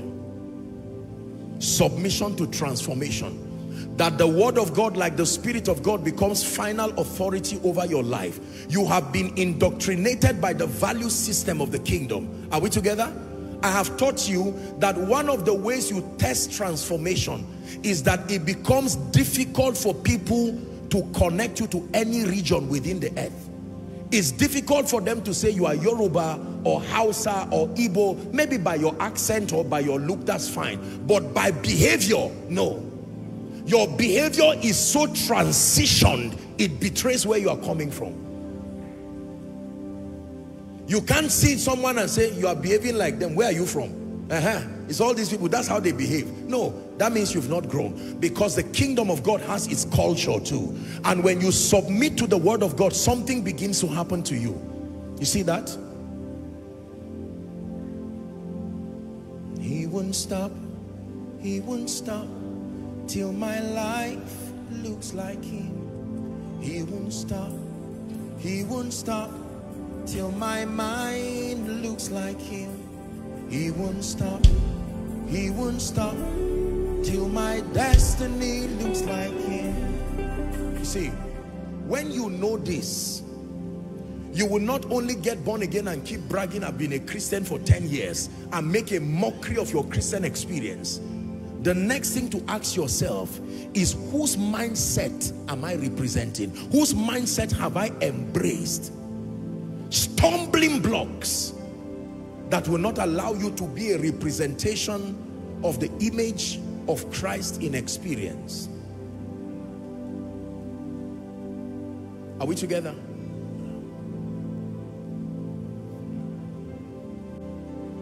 Submission to transformation. This is what is happening to you. That's why I salute you and I take your coming every week, not just as I don't have a membership mentality as a man of God. I'm too serious to be thinking membership. No, you are beyond members. This is God's vessel, God's ship on a project towards transformation. Is the reason why I take my work very seriously. You see that? Because every time we have the opportunity to meet, whether to meet virtually or to meet here, is the business of transformation. I know that if you are not transformed, the reality of the Christ life will not be manifest in you. And this is what has plagued many people. Some of you are here and you are wondering why the promises of God cannot find expression. There is a kind of believer that can capture the promises of God in your life in experience. And if you don't transition, do you know, for instance, and I will wrap up with that, the believer who cannot give up anger, look up please, anger alone, just let's use one fleshly attribute of anger, that you cannot die to anger by the Spirit. Anger alone can wreck all your relationships and destroy your destiny forever. Are we together? How about lust? Not just lust in terms of immoral behavior, lust for things, money. It can relocate you out of the will of God, send wrong people to your life. You see that now? I hope you are listening to what I'm telling you. Just one fleshly attribute is like a virus that can enter your system and wreck you into pieces. Wreck you into pieces. I love God, oh, but let me tell you, me, my own kind of pastor is when I'm angry, I will come down to the member and beat the person and come up. You see, don't celebrate bad things. Change.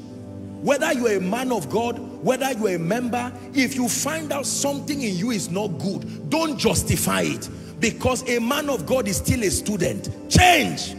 Don't justify it.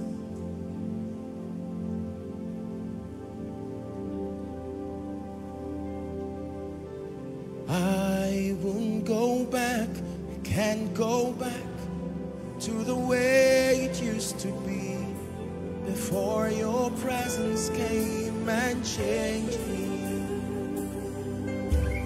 I won't go back, I can't go back to the way it used to be before your presence came and changed me. Hallelujah. I want you to know that if you refuse to transit to become spiritual, at the end of your life, your Christian testimony will never inspire anybody to love God, because all that your life will capture is a plethora of events that will cause you pain, misrepresent Christ, and perhaps cut short your life. You will never see the reality of the victorious life at work. And you will be wondering why. God will push you to destiny helpers, but anger will drive you away from them.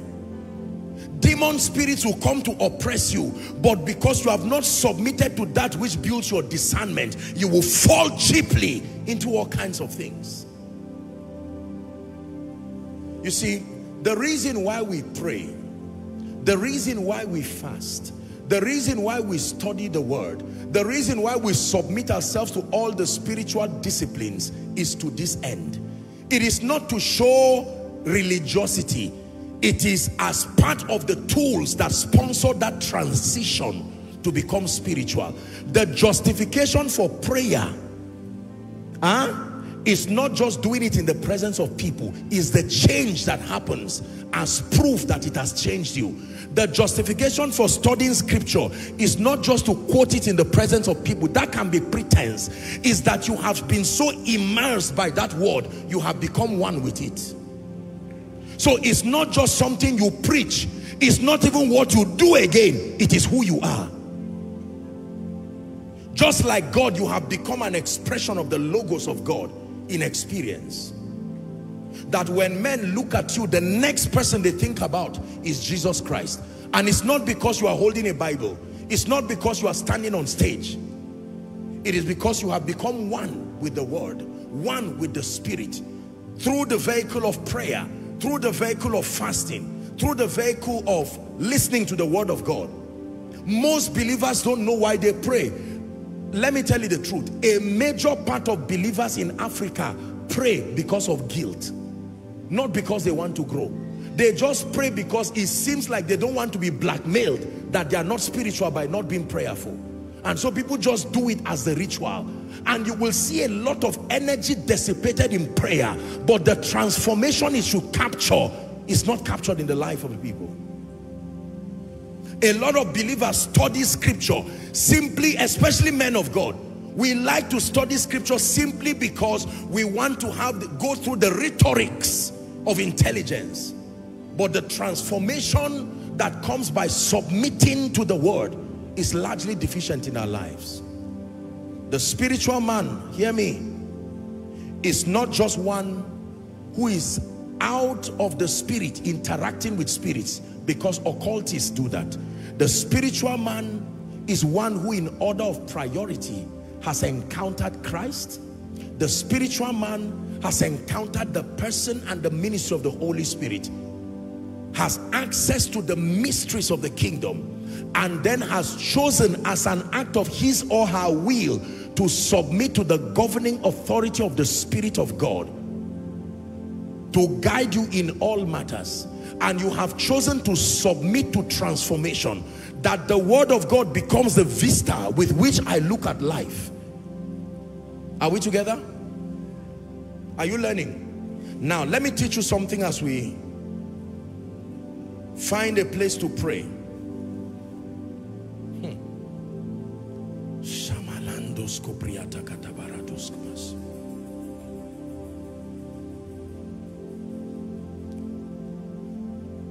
Someone is rising in this place tonight, and by the Spirit of the living God, you are stepping into a dimension in the Spirit where your life becomes a sign and a wonder in the name of Jesus Christ. Now listen, the Bible talks about attaining unto the fullness of the measure of the stature of Christ. Ephesians chapter 4, please. Give us from verse 10. The Bible says, he that descended is also the same that ascended far above the heavens, that he may fill all things. Verse 11. It says, and he gave unto some, please pay attention now, you need to get what I'm about to show you. He gave unto some apostles, some prophets, some evangelists, some pastors and teachers. Verse 12. Why did he give that? For the perfecting. The word perfecting means the maturing of the saints, for the work of the ministry, for the edifying, listen, of the body of Christ. And here is the standard that God has for every believer. Verse 13. It says, till we all come into the unity of faith and of the knowledge of the Son of God, unto a perfect, mature, entire man. Then he says, unto the measure of the stature, help me please, of the fullness of Christ.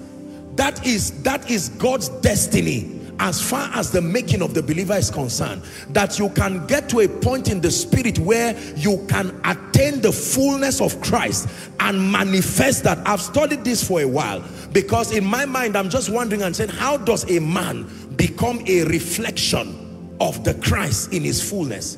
Is that even possible? Can a man actually be a reflection of the fullness of Christ? I found out it is true, and I want to show you how right now, and then we'll pray. That a man can attain unto a state of maturity where your life becomes a wholesome reflection of Christ in his fullness to your world, to the earth. Now, in learning Jesus Christ and in reflecting him, please, I want you to listen. And if you're a man of God here, I want you to listen. If you are training people to become like Christ, these are the areas you must focus on. If these areas are not captured in your training, the people you are leading will never become like Christ. It doesn't matter what kind of spiritual activities you engage in. The formation of Christ in the saints has a formula. Are we together? There is something you have to guide the people into understanding, receiving, submitting to, and you will find out, not just 1, 2, 3 people, en masse, you will find out that ordinary people, weak people, sinners as we call them, will suddenly begin to transition in the spirit until you have the privilege of leading people who are truly like Christ. Can I show you this? Number one, the first area you must focus on, building in your attempt to build in people the image, the character, the formation of Christ. The first area you have to focus on to mold in them is the nature of Christ. The first dimension of the fullness of Christ that must be captured and reflected in people is the nature of Christ. The nature of Christ. The nature of Christ.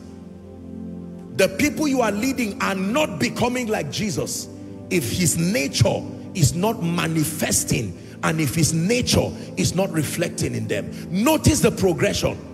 The primary assignment of any man of God in an attempt to build a people who are a reflection of Christ, in an attempt to build true spiritual people, is to partner with the Word and the Holy Spirit to see to it that the nature of the Christ is formed in them. Galatians chapter 5 and verse 22. Now, what you know and you call the fruit of the Spirit. Now, when you read KJV, follow carefully.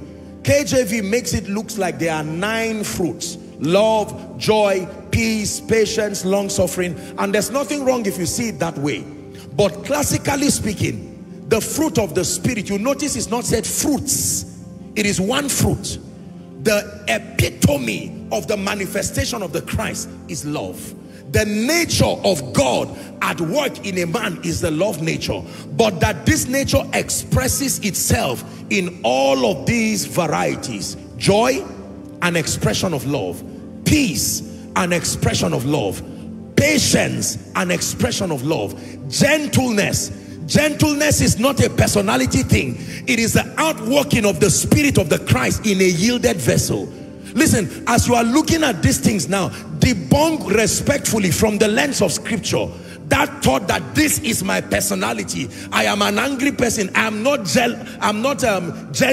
I am jealous. That's how we are. It's a lie. When you become a spiritual man, it is the journey to deadening every other thing that is not of the Christ. Are we together now? The nature of Christ. Everybody say the nature of Christ. That means I should be able to bring someone, Igbo, Yoruba, Hausa, South, Middle Belt, Caribbean, American, European, group all of them together. If it is true they are spiritual men, they should look like relatives from the same family. Are we together? That you should have reduced like a viral load to its barest minimum the character of the flesh. When you look at them, please keep that scripture. This is what I should find in a spiritual man: love in all its expressions, joy. You see that? Peace, patience. I'm not a patient person, but I love God. Walk on it. Walk on it. Allow the Spirit of God live out the character of the Christ.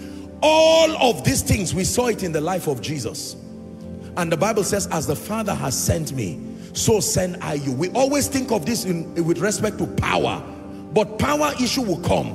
But the first area that you must labor with the Spirit to build is the character and the nature of Christ. Say it again: the nature of Christ. Gentleness, goodness, faith. Verse 23. Meekness. You know what meekness is? Teachability. Teachability, the antidote to pride. Teachability, temperance. Another word for temperance is self-control. Self-control. Self-control. It says, against such there is no law. Listen to me. When you look at a Christian, a child of God who has truly become a spiritual man, the first thing that should catch your attention is not tongues. The first thing that should catch your attention is not rhema.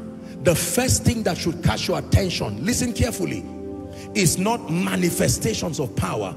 The first thing that should catch your attention when you meet a real Christian is the energy that flows from his love life. Did you hear what I said? You see that we have a lot of work to do in our lives. How many of us say we are Christians and people stand and they want to run away because hate has an energy? You can feel it. We vent our anger in our sermons. We vent our anger as we deal with people in our offices, and we wrap up everything in the name of the Lord. No, sir. No, sir. The real proof that you are becoming a spiritual man, I am telling you this, with no excuses whatsoever, is that the love of Christ is growing within you. We say that after every service, and yet we do not believe it. Here's what we say: the grace of our Lord Jesus Christ, the love of God, and we even say the sweet fellowship of the Holy Spirit be with us all. Amen.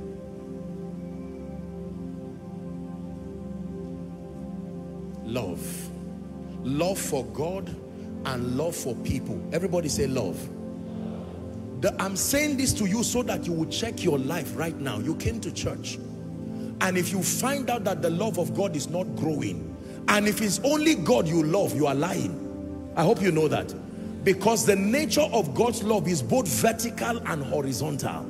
If your love is only to God, the more you love him, the more you love those he died for. The more you love him, the more you love those he's trusting you with. You see, as a man of God, for instance, when you love the people God has sent to you, you don't need to be preached into not manipulating them. All of these things we try to address in the body of Christ, the real problem is that people do not love God, and they do not love the people that God has sent to them. Because there are many, many things that live your life when love is there. Are we together? When you love God and you love the people he has sent to you, you will love them too much to deceive them. You will love them too much to manipulate them. You will love them too much to try and turn their minds for your own personal gain. No, this is beyond an issue of conscience. This is as a testament that the nature of God dwells in you.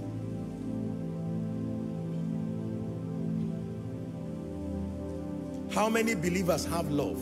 When you begin to make teachings on love, most believers just think it's a feminine thing. Their mind goes straight to Valentine, and they think love, love.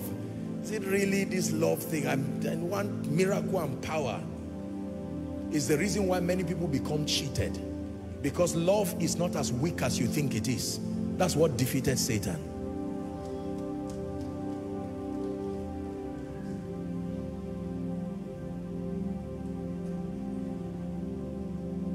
People come to church, and just for 3 hours, they cannot tolerate the people sitting by their left and right.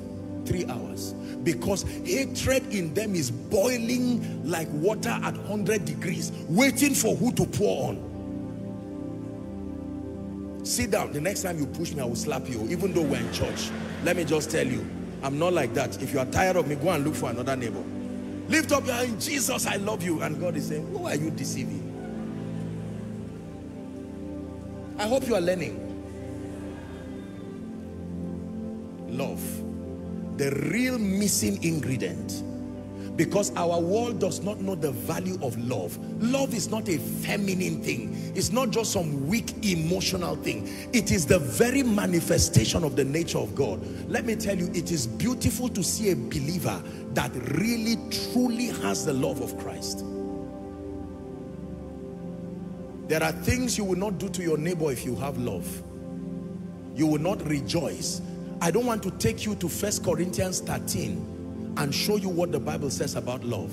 Though I speak with the tongues of men and of angels, and I have not love. Is that in your Bible? Though I offer my body to be burned, say sacrifice.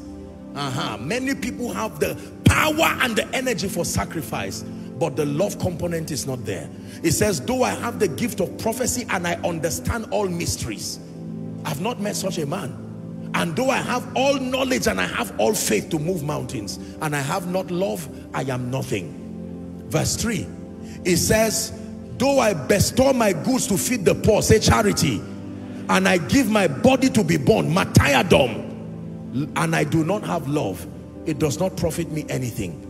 Then it says, love is patience. I wish we have New King James. Love is patient. Thank you. Suffers long. It is kind. It does not envy. Are you seeing now? So don't say I have love. Check whether you have envy. If envy is there, envy push part of love out to be there. Does not parade itself. Is not puffed up. Verse 5. Does not behave rudely. Does not seek its own self. Is not easily provoked or provoked. Thinketh no evil. You see that love is also a mentality issue. Verse 6. Does not rejoice in iniquity, but rejoices in the truth. Verse 7. Bears all things, believes all things. It doesn't mean believe nonsense, whatever they bring. I hope you understand that now. Hopes all things, endures all things. This is the character of love. When the love of God is at work in your life and you're a true Christian, the first thing unbelievers want to see is not power. The first thing unbelievers want to see is love. Let me tell you the truth. I have studied church growth, and I want to tell you something. This is not a pastor's conference. I don't know why God is going this way this night. But let me tell you one real secret to church growth. Love. You will not hear this taught in Bible in pastors' conferences. Rather, people can say, you know what, do this. Some of the biggest churches today in the world, with all due respect, are not necessarily power churches. It said John did no miracles, but there was one testimony he had. He was an honest man. He had love within his heart. I've seen people who are very powerful and wonder why nobody wants to listen to them. Because human beings are not only looking for power. We have made power look like it is everything. No. There is a place for that, as you'll be learning. But the first manifestation of the Christ-like dimension in a man is his nature. Never forget this. Before you seek power, seek to be like Christ by having his love and his character at work in you. Then your being powerful will be valuable. But it is a dangerous thing to pursue power without the nature of God first. And leaders, when you are mentoring your people, don't be in a hurry to just lay hands and impart people. No, build the nature of Christ in them first. An anointed preacher who does not have the character of Christ is a dangerous person. I tell you this. It's the reason why there's a lot of misbehavior with the anointing. If I'm angry, I can speak a curse on you anyhow. That is not a power problem. It is a nature of God problem. One time the disciples saw some people and said, should we call down fire? Like Elijah did. Jesus looked at them and said, do you not know of whom you are of? No. This is another kind of spirit at work in you. Place your hand on your chest and pray in 1 minute. I desire to have the love nature of Christ. Please pray sincerely from your heart. When the love of God is at work in you, you do not rejoice over the hurt and the pain of others. The body of Christ needs to grow out of this. We rejoice over the hurt and the pain of others. No. The Christ-like formation starts with his love. The love of Jesus. That you hear that someone lost a job in your office, you are not rejoicing and saying confirmation of prophecy. I saw it. No. You go back and you say, how will this man now? It is love that should lead us to prayer. It is love that should lead us to Bible study. It is love that should lead us to fasting. Any other thing that leads you aside from love is not of faith, and it is sin. Love must be the reason why I desire growth in my life and in this ministry. If love is not there, the alternative will be competition. The alternative will be envy. The alternative will be jealousy. The alternative will be vainglory. Love is a purifier. It purifies motives. Number two,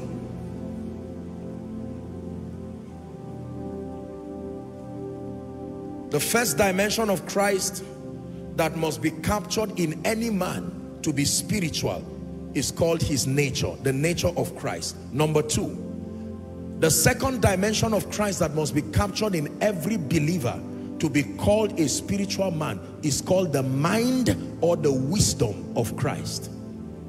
So the first is the nature of Christ, the love of Christ. The second dimension is called the mind of Christ. Philippians chapter 2 and verse 5. The mind of Christ. The mind of Christ. The mind of Christ. The wisdom. In fact, I think it's is it 1 Corinthians 2:7 or so? I hope I got that right. Give it to us. Let's see. 1 Corinthians chapter 2 and 7. Yes, the wisdom, the hidden wisdom that God ordained for our glory. I used to think when the Bible says the mind of Christ, it just means the brain of Christ. But the word mind of Christ here does not just mean the mentality of Christ. It's an overall capture of the wisdom of God. One of the ways you manifest Christ is in wisdom. There is something in the Bible called the wisdom of the just. Luke 1:17. The wisdom of the just.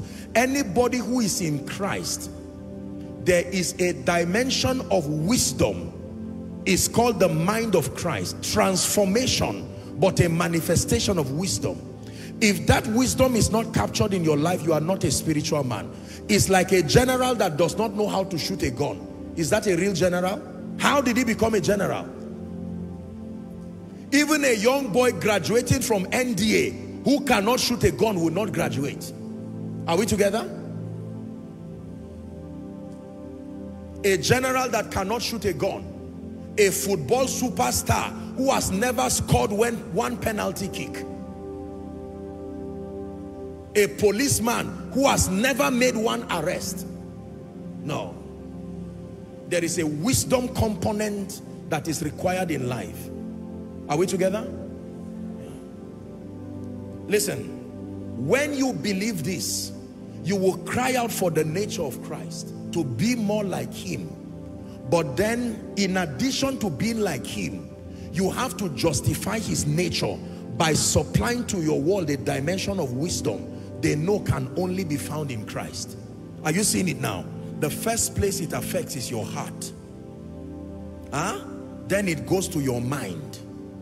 Are you seeing that now? Then it goes to your hands. Power. Your heart. Purified. You become like Christ in experience. I shared with you here humorously a story many years ago. Went to look for instruments from a man of God. And after the man was done preaching, preached powerfully, when we met the man, he lambasted and insulted us, used words that even a baby Christian should not use.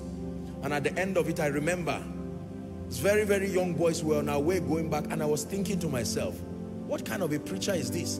I'm comparing in my mind two people. One person who minutes ago was standing and shouting, and the other person who stood and was insulting us and calling anything he can remember. And I'm saying, no, this ought not to be so. The nature of Christ, and then the wisdom of God. I'm praying for you in the name of Jesus Christ, that the dimension of wisdom that will begin to flow from your life today, it will cause everybody to love God because of you. That the wisdom that you will begin to command, it will produce extraordinary results from your life. You will gain mastery over the mysteries of the kingdom, and you will engage them with such level of mastery. Your life will be an unending episode of kingdom exploits. You believe that? Say amen. It takes wisdom to build and excel in ministry. It takes wisdom to build and excel in career. It takes wisdom to maintain relationships. It takes wisdom to frontier and champion kingdom activities. Behind the mighty works you see that the saints command is the wisdom of God. Ordinary men fortified by divine wisdom. Wisdom that is not Sophia, not just earthly wisdom. Wisdom that is not just sensual and scientific. Wisdom that is not just demonic or diabolic. Wisdom that comes from above. Pure, potent, carrying the ability to deliver results. Be tired of your non-productive nature as a believer and begin to contend for wisdom. Something is wrong with my life. I love the Lord. Let people not look at your life and say, this man, oh, if he's been a Christian, he loves being he's a child of God. But in terms of kingdom results, don't go to him. He has 100% love and 0 wisdom. Bad decisions, wisdom. The wisdom of the just. There is a kind of education believers must have. Your secular education, as powerful as it is wonderful, needed, useful, but not enough to produce the kind of godlike destiny you seek to produce. Do you know why? The variables that you need to overcome to be successful God's way are so many, and not all of them are captured in your. You have not brought God's wisdom. I tell you, extraordinary, undeniable works by the hand of God. That is wisdom for you.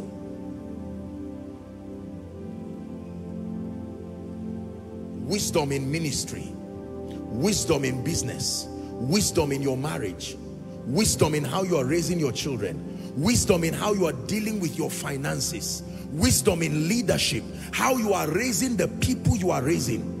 You see that now? Something happens to a people when they become wise unto godliness. Not earth's wisdom, not smartness, not wisdom that manipulates someone, cough out 2,000 and you say you are smart. No, that is demonic, diabolic wisdom.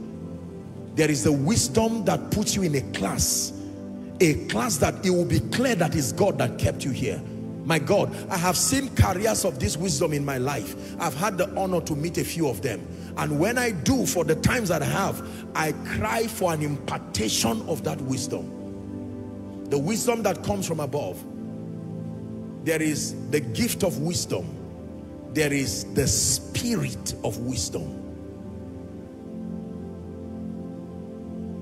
You will never be able to do any work of the kingdom and excel except you have wisdom. So number one, the nature of God. Number two, the mind of Christ. Are you ready for number three? I will give you this and then we'll pray to end the service tonight.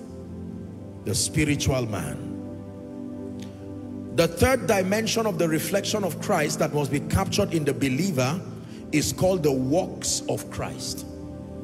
So here we have the nature or character of Christ. Number two, we have the mind/wisdom of Christ. And then the final phase are the works of Christ. Acts 10:38. How God anointed Jesus of Nazareth with the Holy Ghost and with power.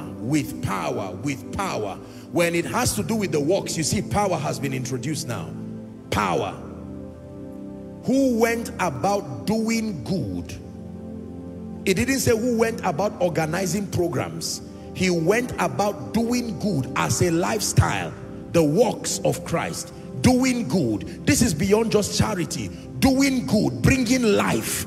Becoming like a river that everywhere you flow to, life happens for the people. Healing all who were oppressed of the devil. Notice 3 words that you should not forget when it has to do with the works of Christ. The Holy Spirit, power, Satan.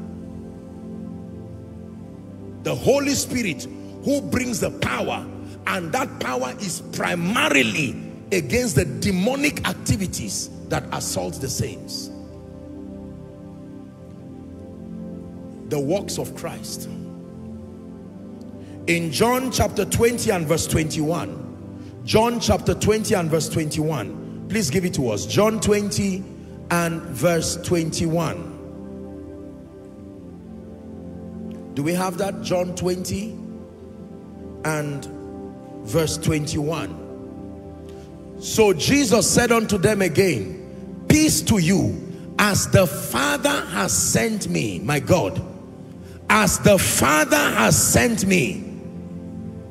He did not just send me to reveal his nature, he sent me to reveal his power.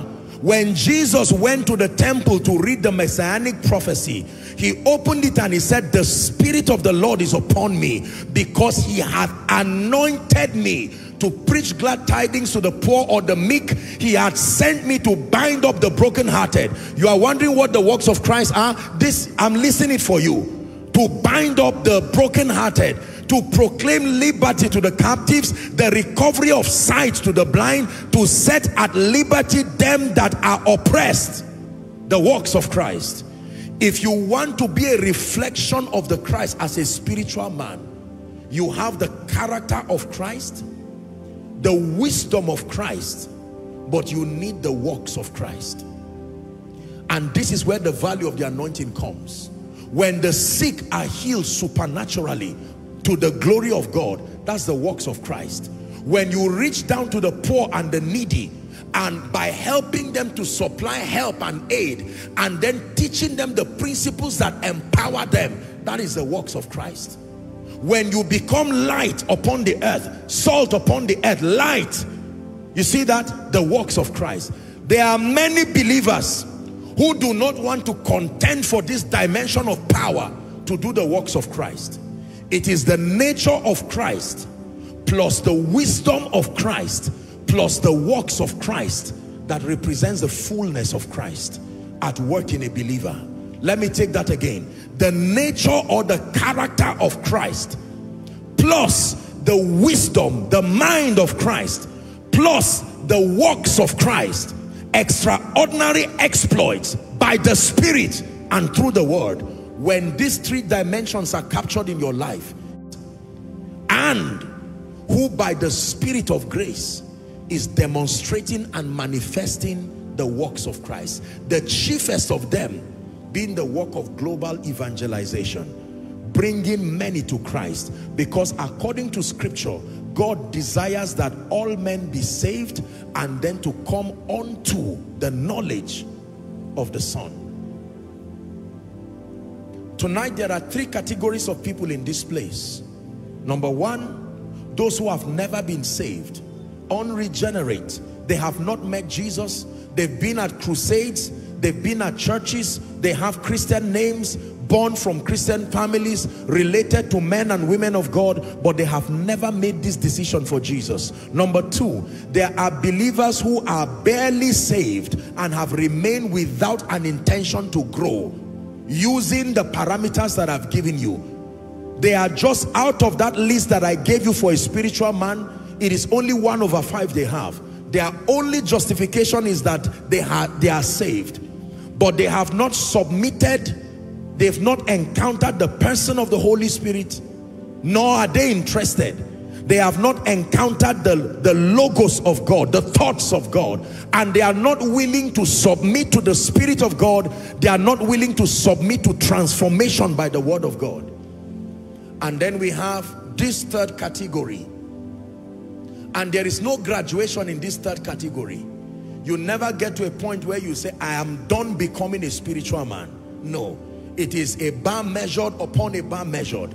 By the time you cover grounds in spirituality, God opens up another layer, and you see that there is still more of his nature that needs to be formed. There is still more of his wisdom that needs to manifest through you. There is still more of his power that needs to be revealed. By the time you cover grounds, after 10 years, he commends you, and then he gives you a greater charge to become like him in a greater way. Let me tell you the truth. For anyone, including you, including me, who will contend by the Spirit that from today I will see to it that I will take advantage of the life of God that I already have, and allow the Spirit of God, the word of God, through all the activities of prayer, fasting, the word study, engaging in mentorship, that I will allow by the Spirit the full formation of the nature of God in my life. That love nature reflected in the fruit of the Spirit. And then the wisdom of God, the mind of Christ, a superior transformed mentality, a godlike mentality, producing godlike dimensions of results. And then for the power of God that for as long as I'm alive, through my words, through my hands, many will see Christ at work, a display of his power, dumbfounding principalities and powers, that under my watch there will be no untimely death in my family again, that under my watch it will never be that people are desirous of a job or whatever to do. No, you come there as the manifestation of the Christ. So you don't just say things you cannot defend. You can gather your family and tell them, I found a way.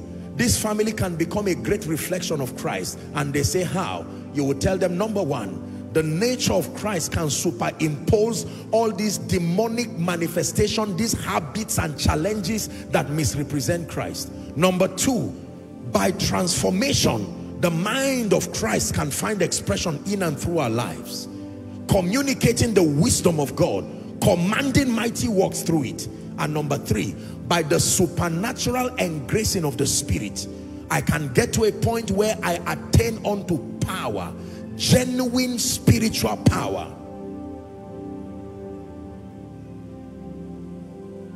I believe in the power of God, but I believe that in order of priority, the nature of God is greater than his power. It is true. If you are asked to choose between the power of God and the nature of God, it is wise to choose the nature of God, because it is impossible to truly have the nature of God and not eventually manifest his power. Are we together? So if you've had it the other way around, unfortunately, you see, all these three dimensions, we have communicated part of them, and we call our communications of part of them denominations. They only represent our emphasis. So there are those who camp around the nature of Christ, and that becomes their definition, with all due respect, of the fullness of Christ. That is inaccurate. There are those who don't care about the nature of Christ. They are especially the teaching ministry, the wisdom of Christ. And you find people manifesting dimensions of wisdom without the corresponding character. And then we have another group that all there is power and the charismatic gifts of the Spirit. It doesn't matter whether you are a criminal, it doesn't matter whether you are a devil. Once the gift of the Spirit can flow, that's not the way it's supposed to be. This is the correct arrangement. The nature of the Christ, the mind, the wisdom of the Christ, the power of the Christ, the works of Christ. This is what represents the fullness of God's nature. And this is what Paul was telling the church in Ephesus, that it is to this end that God went through all that labor to give unto some apostles and prophets and evangelists and teachers. Are we together? And pastors. Why? To be able to help the body of Christ manifest in its fullness the nature of Christ, manifest the wisdom of Christ, and manifest the power of Christ. And let me tell you honestly before we round up, you will seldom be given an assignment to complete or manifest all these three by yourself. No. Usually there are portions of these dimensions given to us. The whole job is supposed to be done by a corporate body, not only one person. So if you have a rich understanding of the nature of Christ and you stop there, you will rob people from manifesting the wisdom of Christ and doing the works of Christ. You see that? That is the reason why it is a dangerous thing when the body of Christ fights itself. This is what we are fighting. The believer who only manifests the nature of Christ will never manifest the fullness of Christ. The believer who manifests only the wisdom of Christ will draw people to him, but lack of character, the nature of Christ, will even bring a bigger betrayal to the name of Christ, because you will be like that tree. You attract people by your wisdom, but when they come, because you see, proximity reveals. The moment you come close, you will see, no, now, not again. And if all you have is the power of God, the greatest misrepresentation of the Christ will come from manifesting his power without his wisdom and without his nature. That is dangerous. Because of these three, the one that has the most attraction is the power dimension. So it will bring multitudes, and you'll find out you are bankrupt of wisdom, but sadly bankrupt of his nature. So in mentoring believers, you don't start with power, you don't start with wisdom. Discipleship 101, the labor of building the character of Christ in people, then the wisdom of Christ, then the power of Christ. You have raised a mighty army for Jesus. Are you ready to pray? Please rise up on your feet. Thank you. Thank you.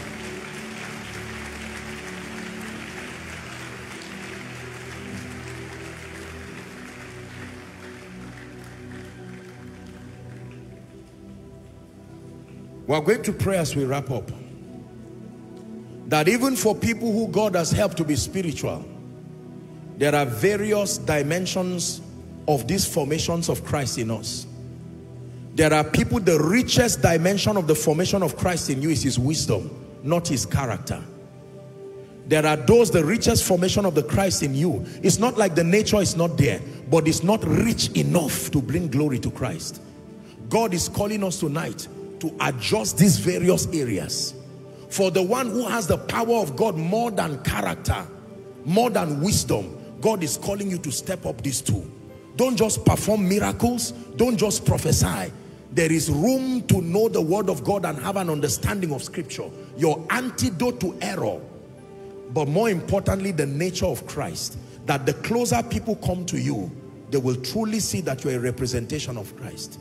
Imagine you having a rich manifestation of his nature and character in experience, having sound wisdom, understanding the ways of God, that the moment you open your mouth is wisdom that is communicated, and then having the faculty to defend the things that you propose through wisdom, that you have power. You are not deficient of spiritual power.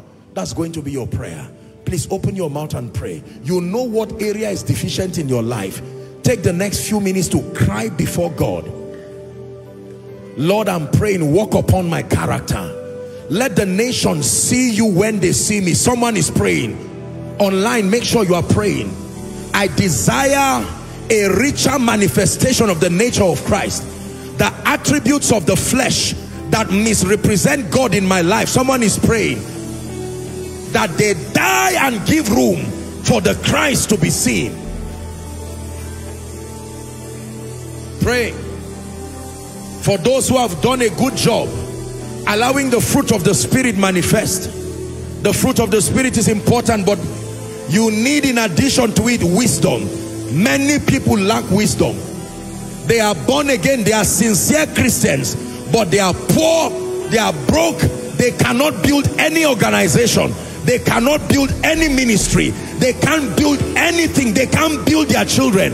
The problem is not lack of character, the problem is lack of wisdom. Anytime you do not have the power to build anything that lasts is a wisdom problem. Go ahead and pray. And there are those who have wisdom. When you listen to them, they say a lot of intelligent things, but there's no demonstration of the Spirit. We can talk about healing, but then the sick are never healed. Talk about liberty. We can teach intelligently about liberty, but the performance dimension of God is not there in their life. Please go ahead and pray. Oh, salvation has come. Oh, salvation has come. Oh, redemption has come. Oh, redemption has come. Oh, freedom has come. Oh,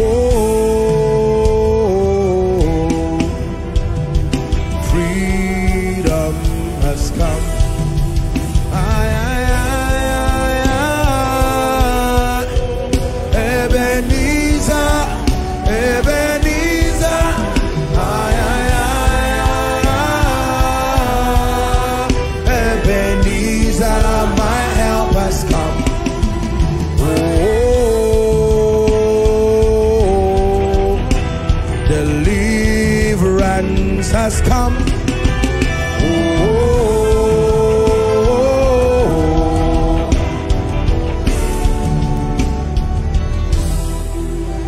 Are you praying? 10 more seconds.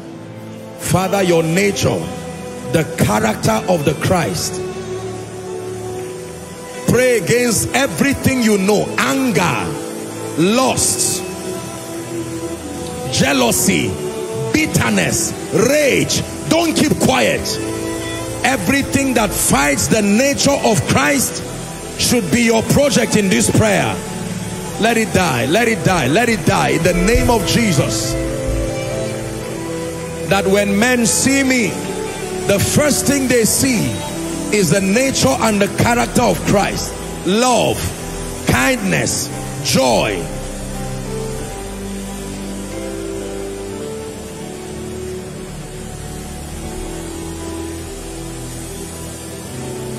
Now pray for wisdom. That's the reason you are not able to build anything. Not your finances, not your business, not your ministry. Every time you cannot build is a wisdom problem. It may not be a character problem, a wisdom problem. It is by wisdom a house is built. It is by wisdom a destiny is built. It's by wisdom a ministry is built. Every time you do not build to excel, you do not build to last, the wisdom of Christ is deficient in you. Someone is praying. Kapreke paratos kadish. Lakrepeteke perekatos kaprake parus.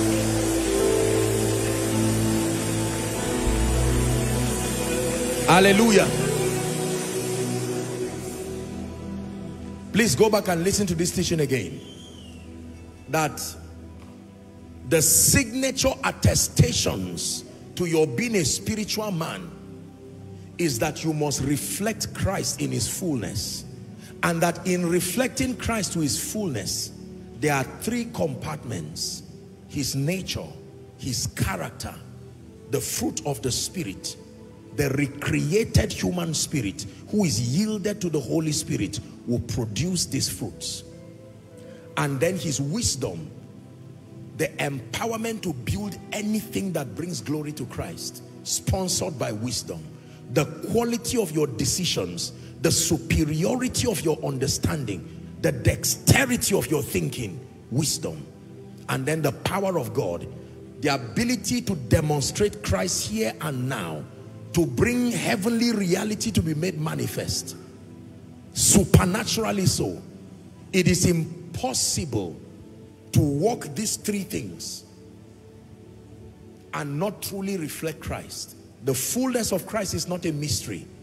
It is the nature of Christ at work in you, plus the wisdom of the Christ, the mind of Christ richly formed in you in ever increasing measure, plus the power of God finding expression.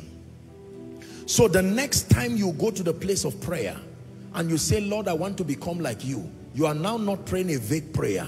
You know what you are praying. A greater formation of your nature, a greater importation of your wisdom, a greater manifestation of your power. You see, you are now praying profitably. When you open your Bible and you are studying, this is still what you are becoming.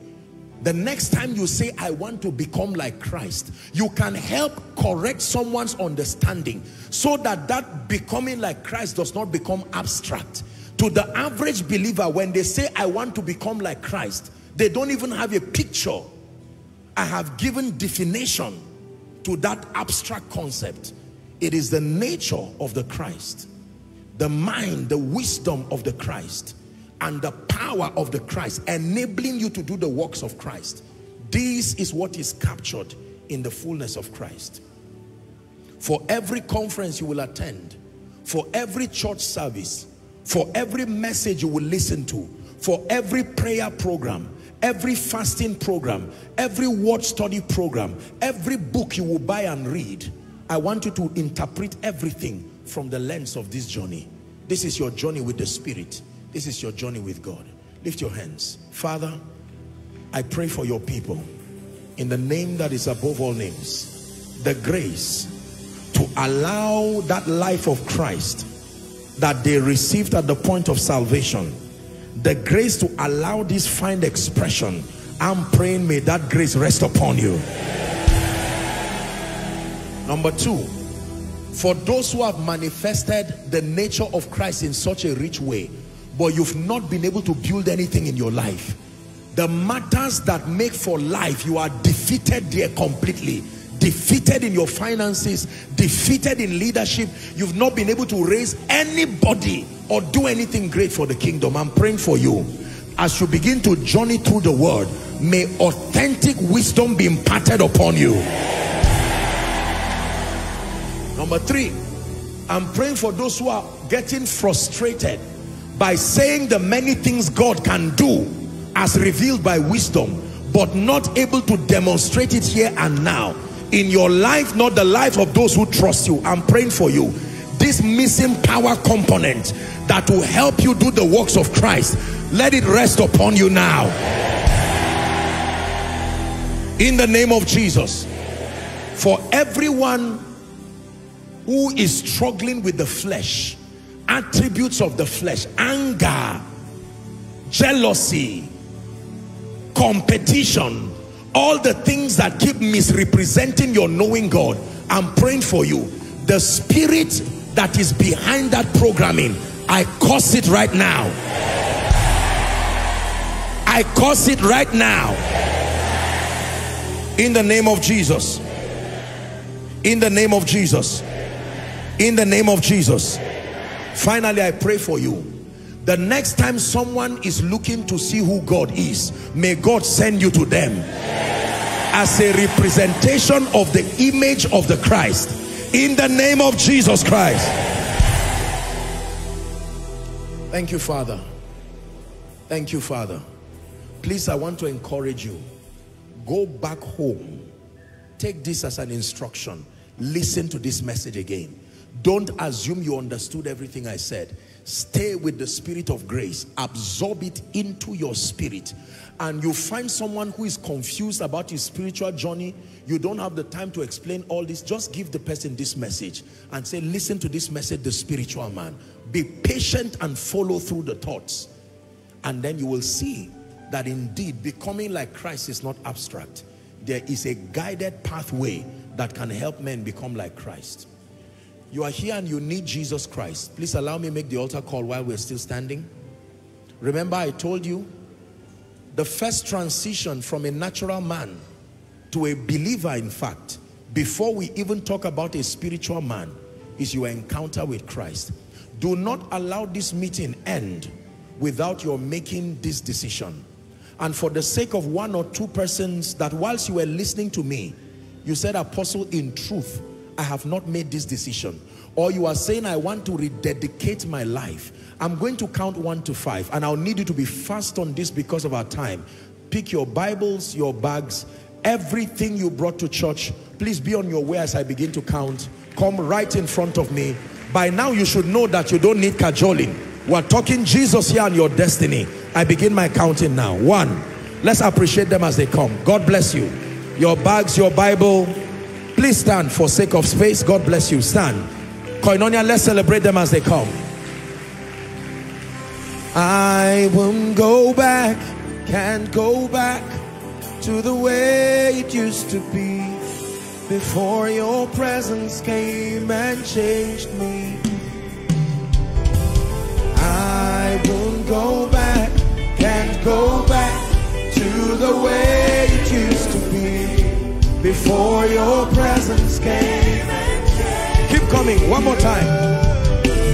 I won't go back, can't go back to the way it used to be before your presence came and changed me. If you're joining them, please come quickly. I'm about to lead them to pray. Thank you so much, my brothers and sisters, all of you who have responded to this call, and for the many who are responding to this call, whether in your home, you are following by television or internet.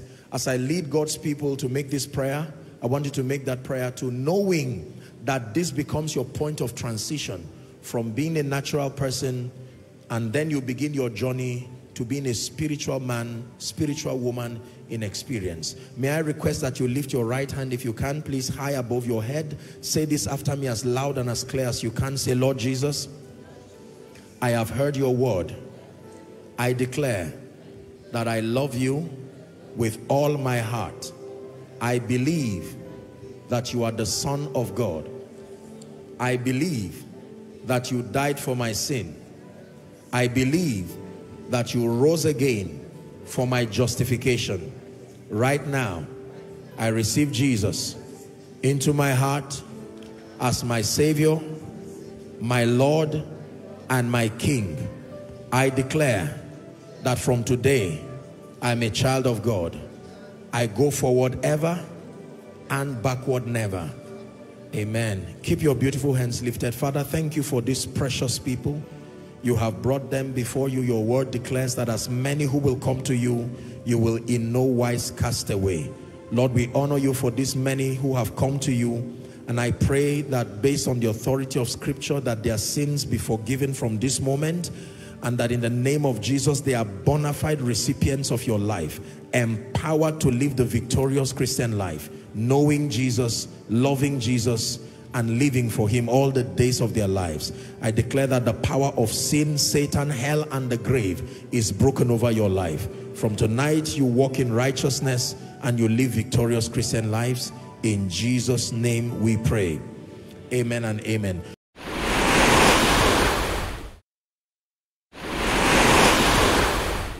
Thanks for watching Revival Time Hub. But be ye doers of the word, and not hearers only, deceiving your own selves. For if any be a hearer of the word, and not a doer, he is like unto a man beholding his natural face in a glass. For he beholdeth himself, and goeth his way, and straightway forgetteth what manner of man he was.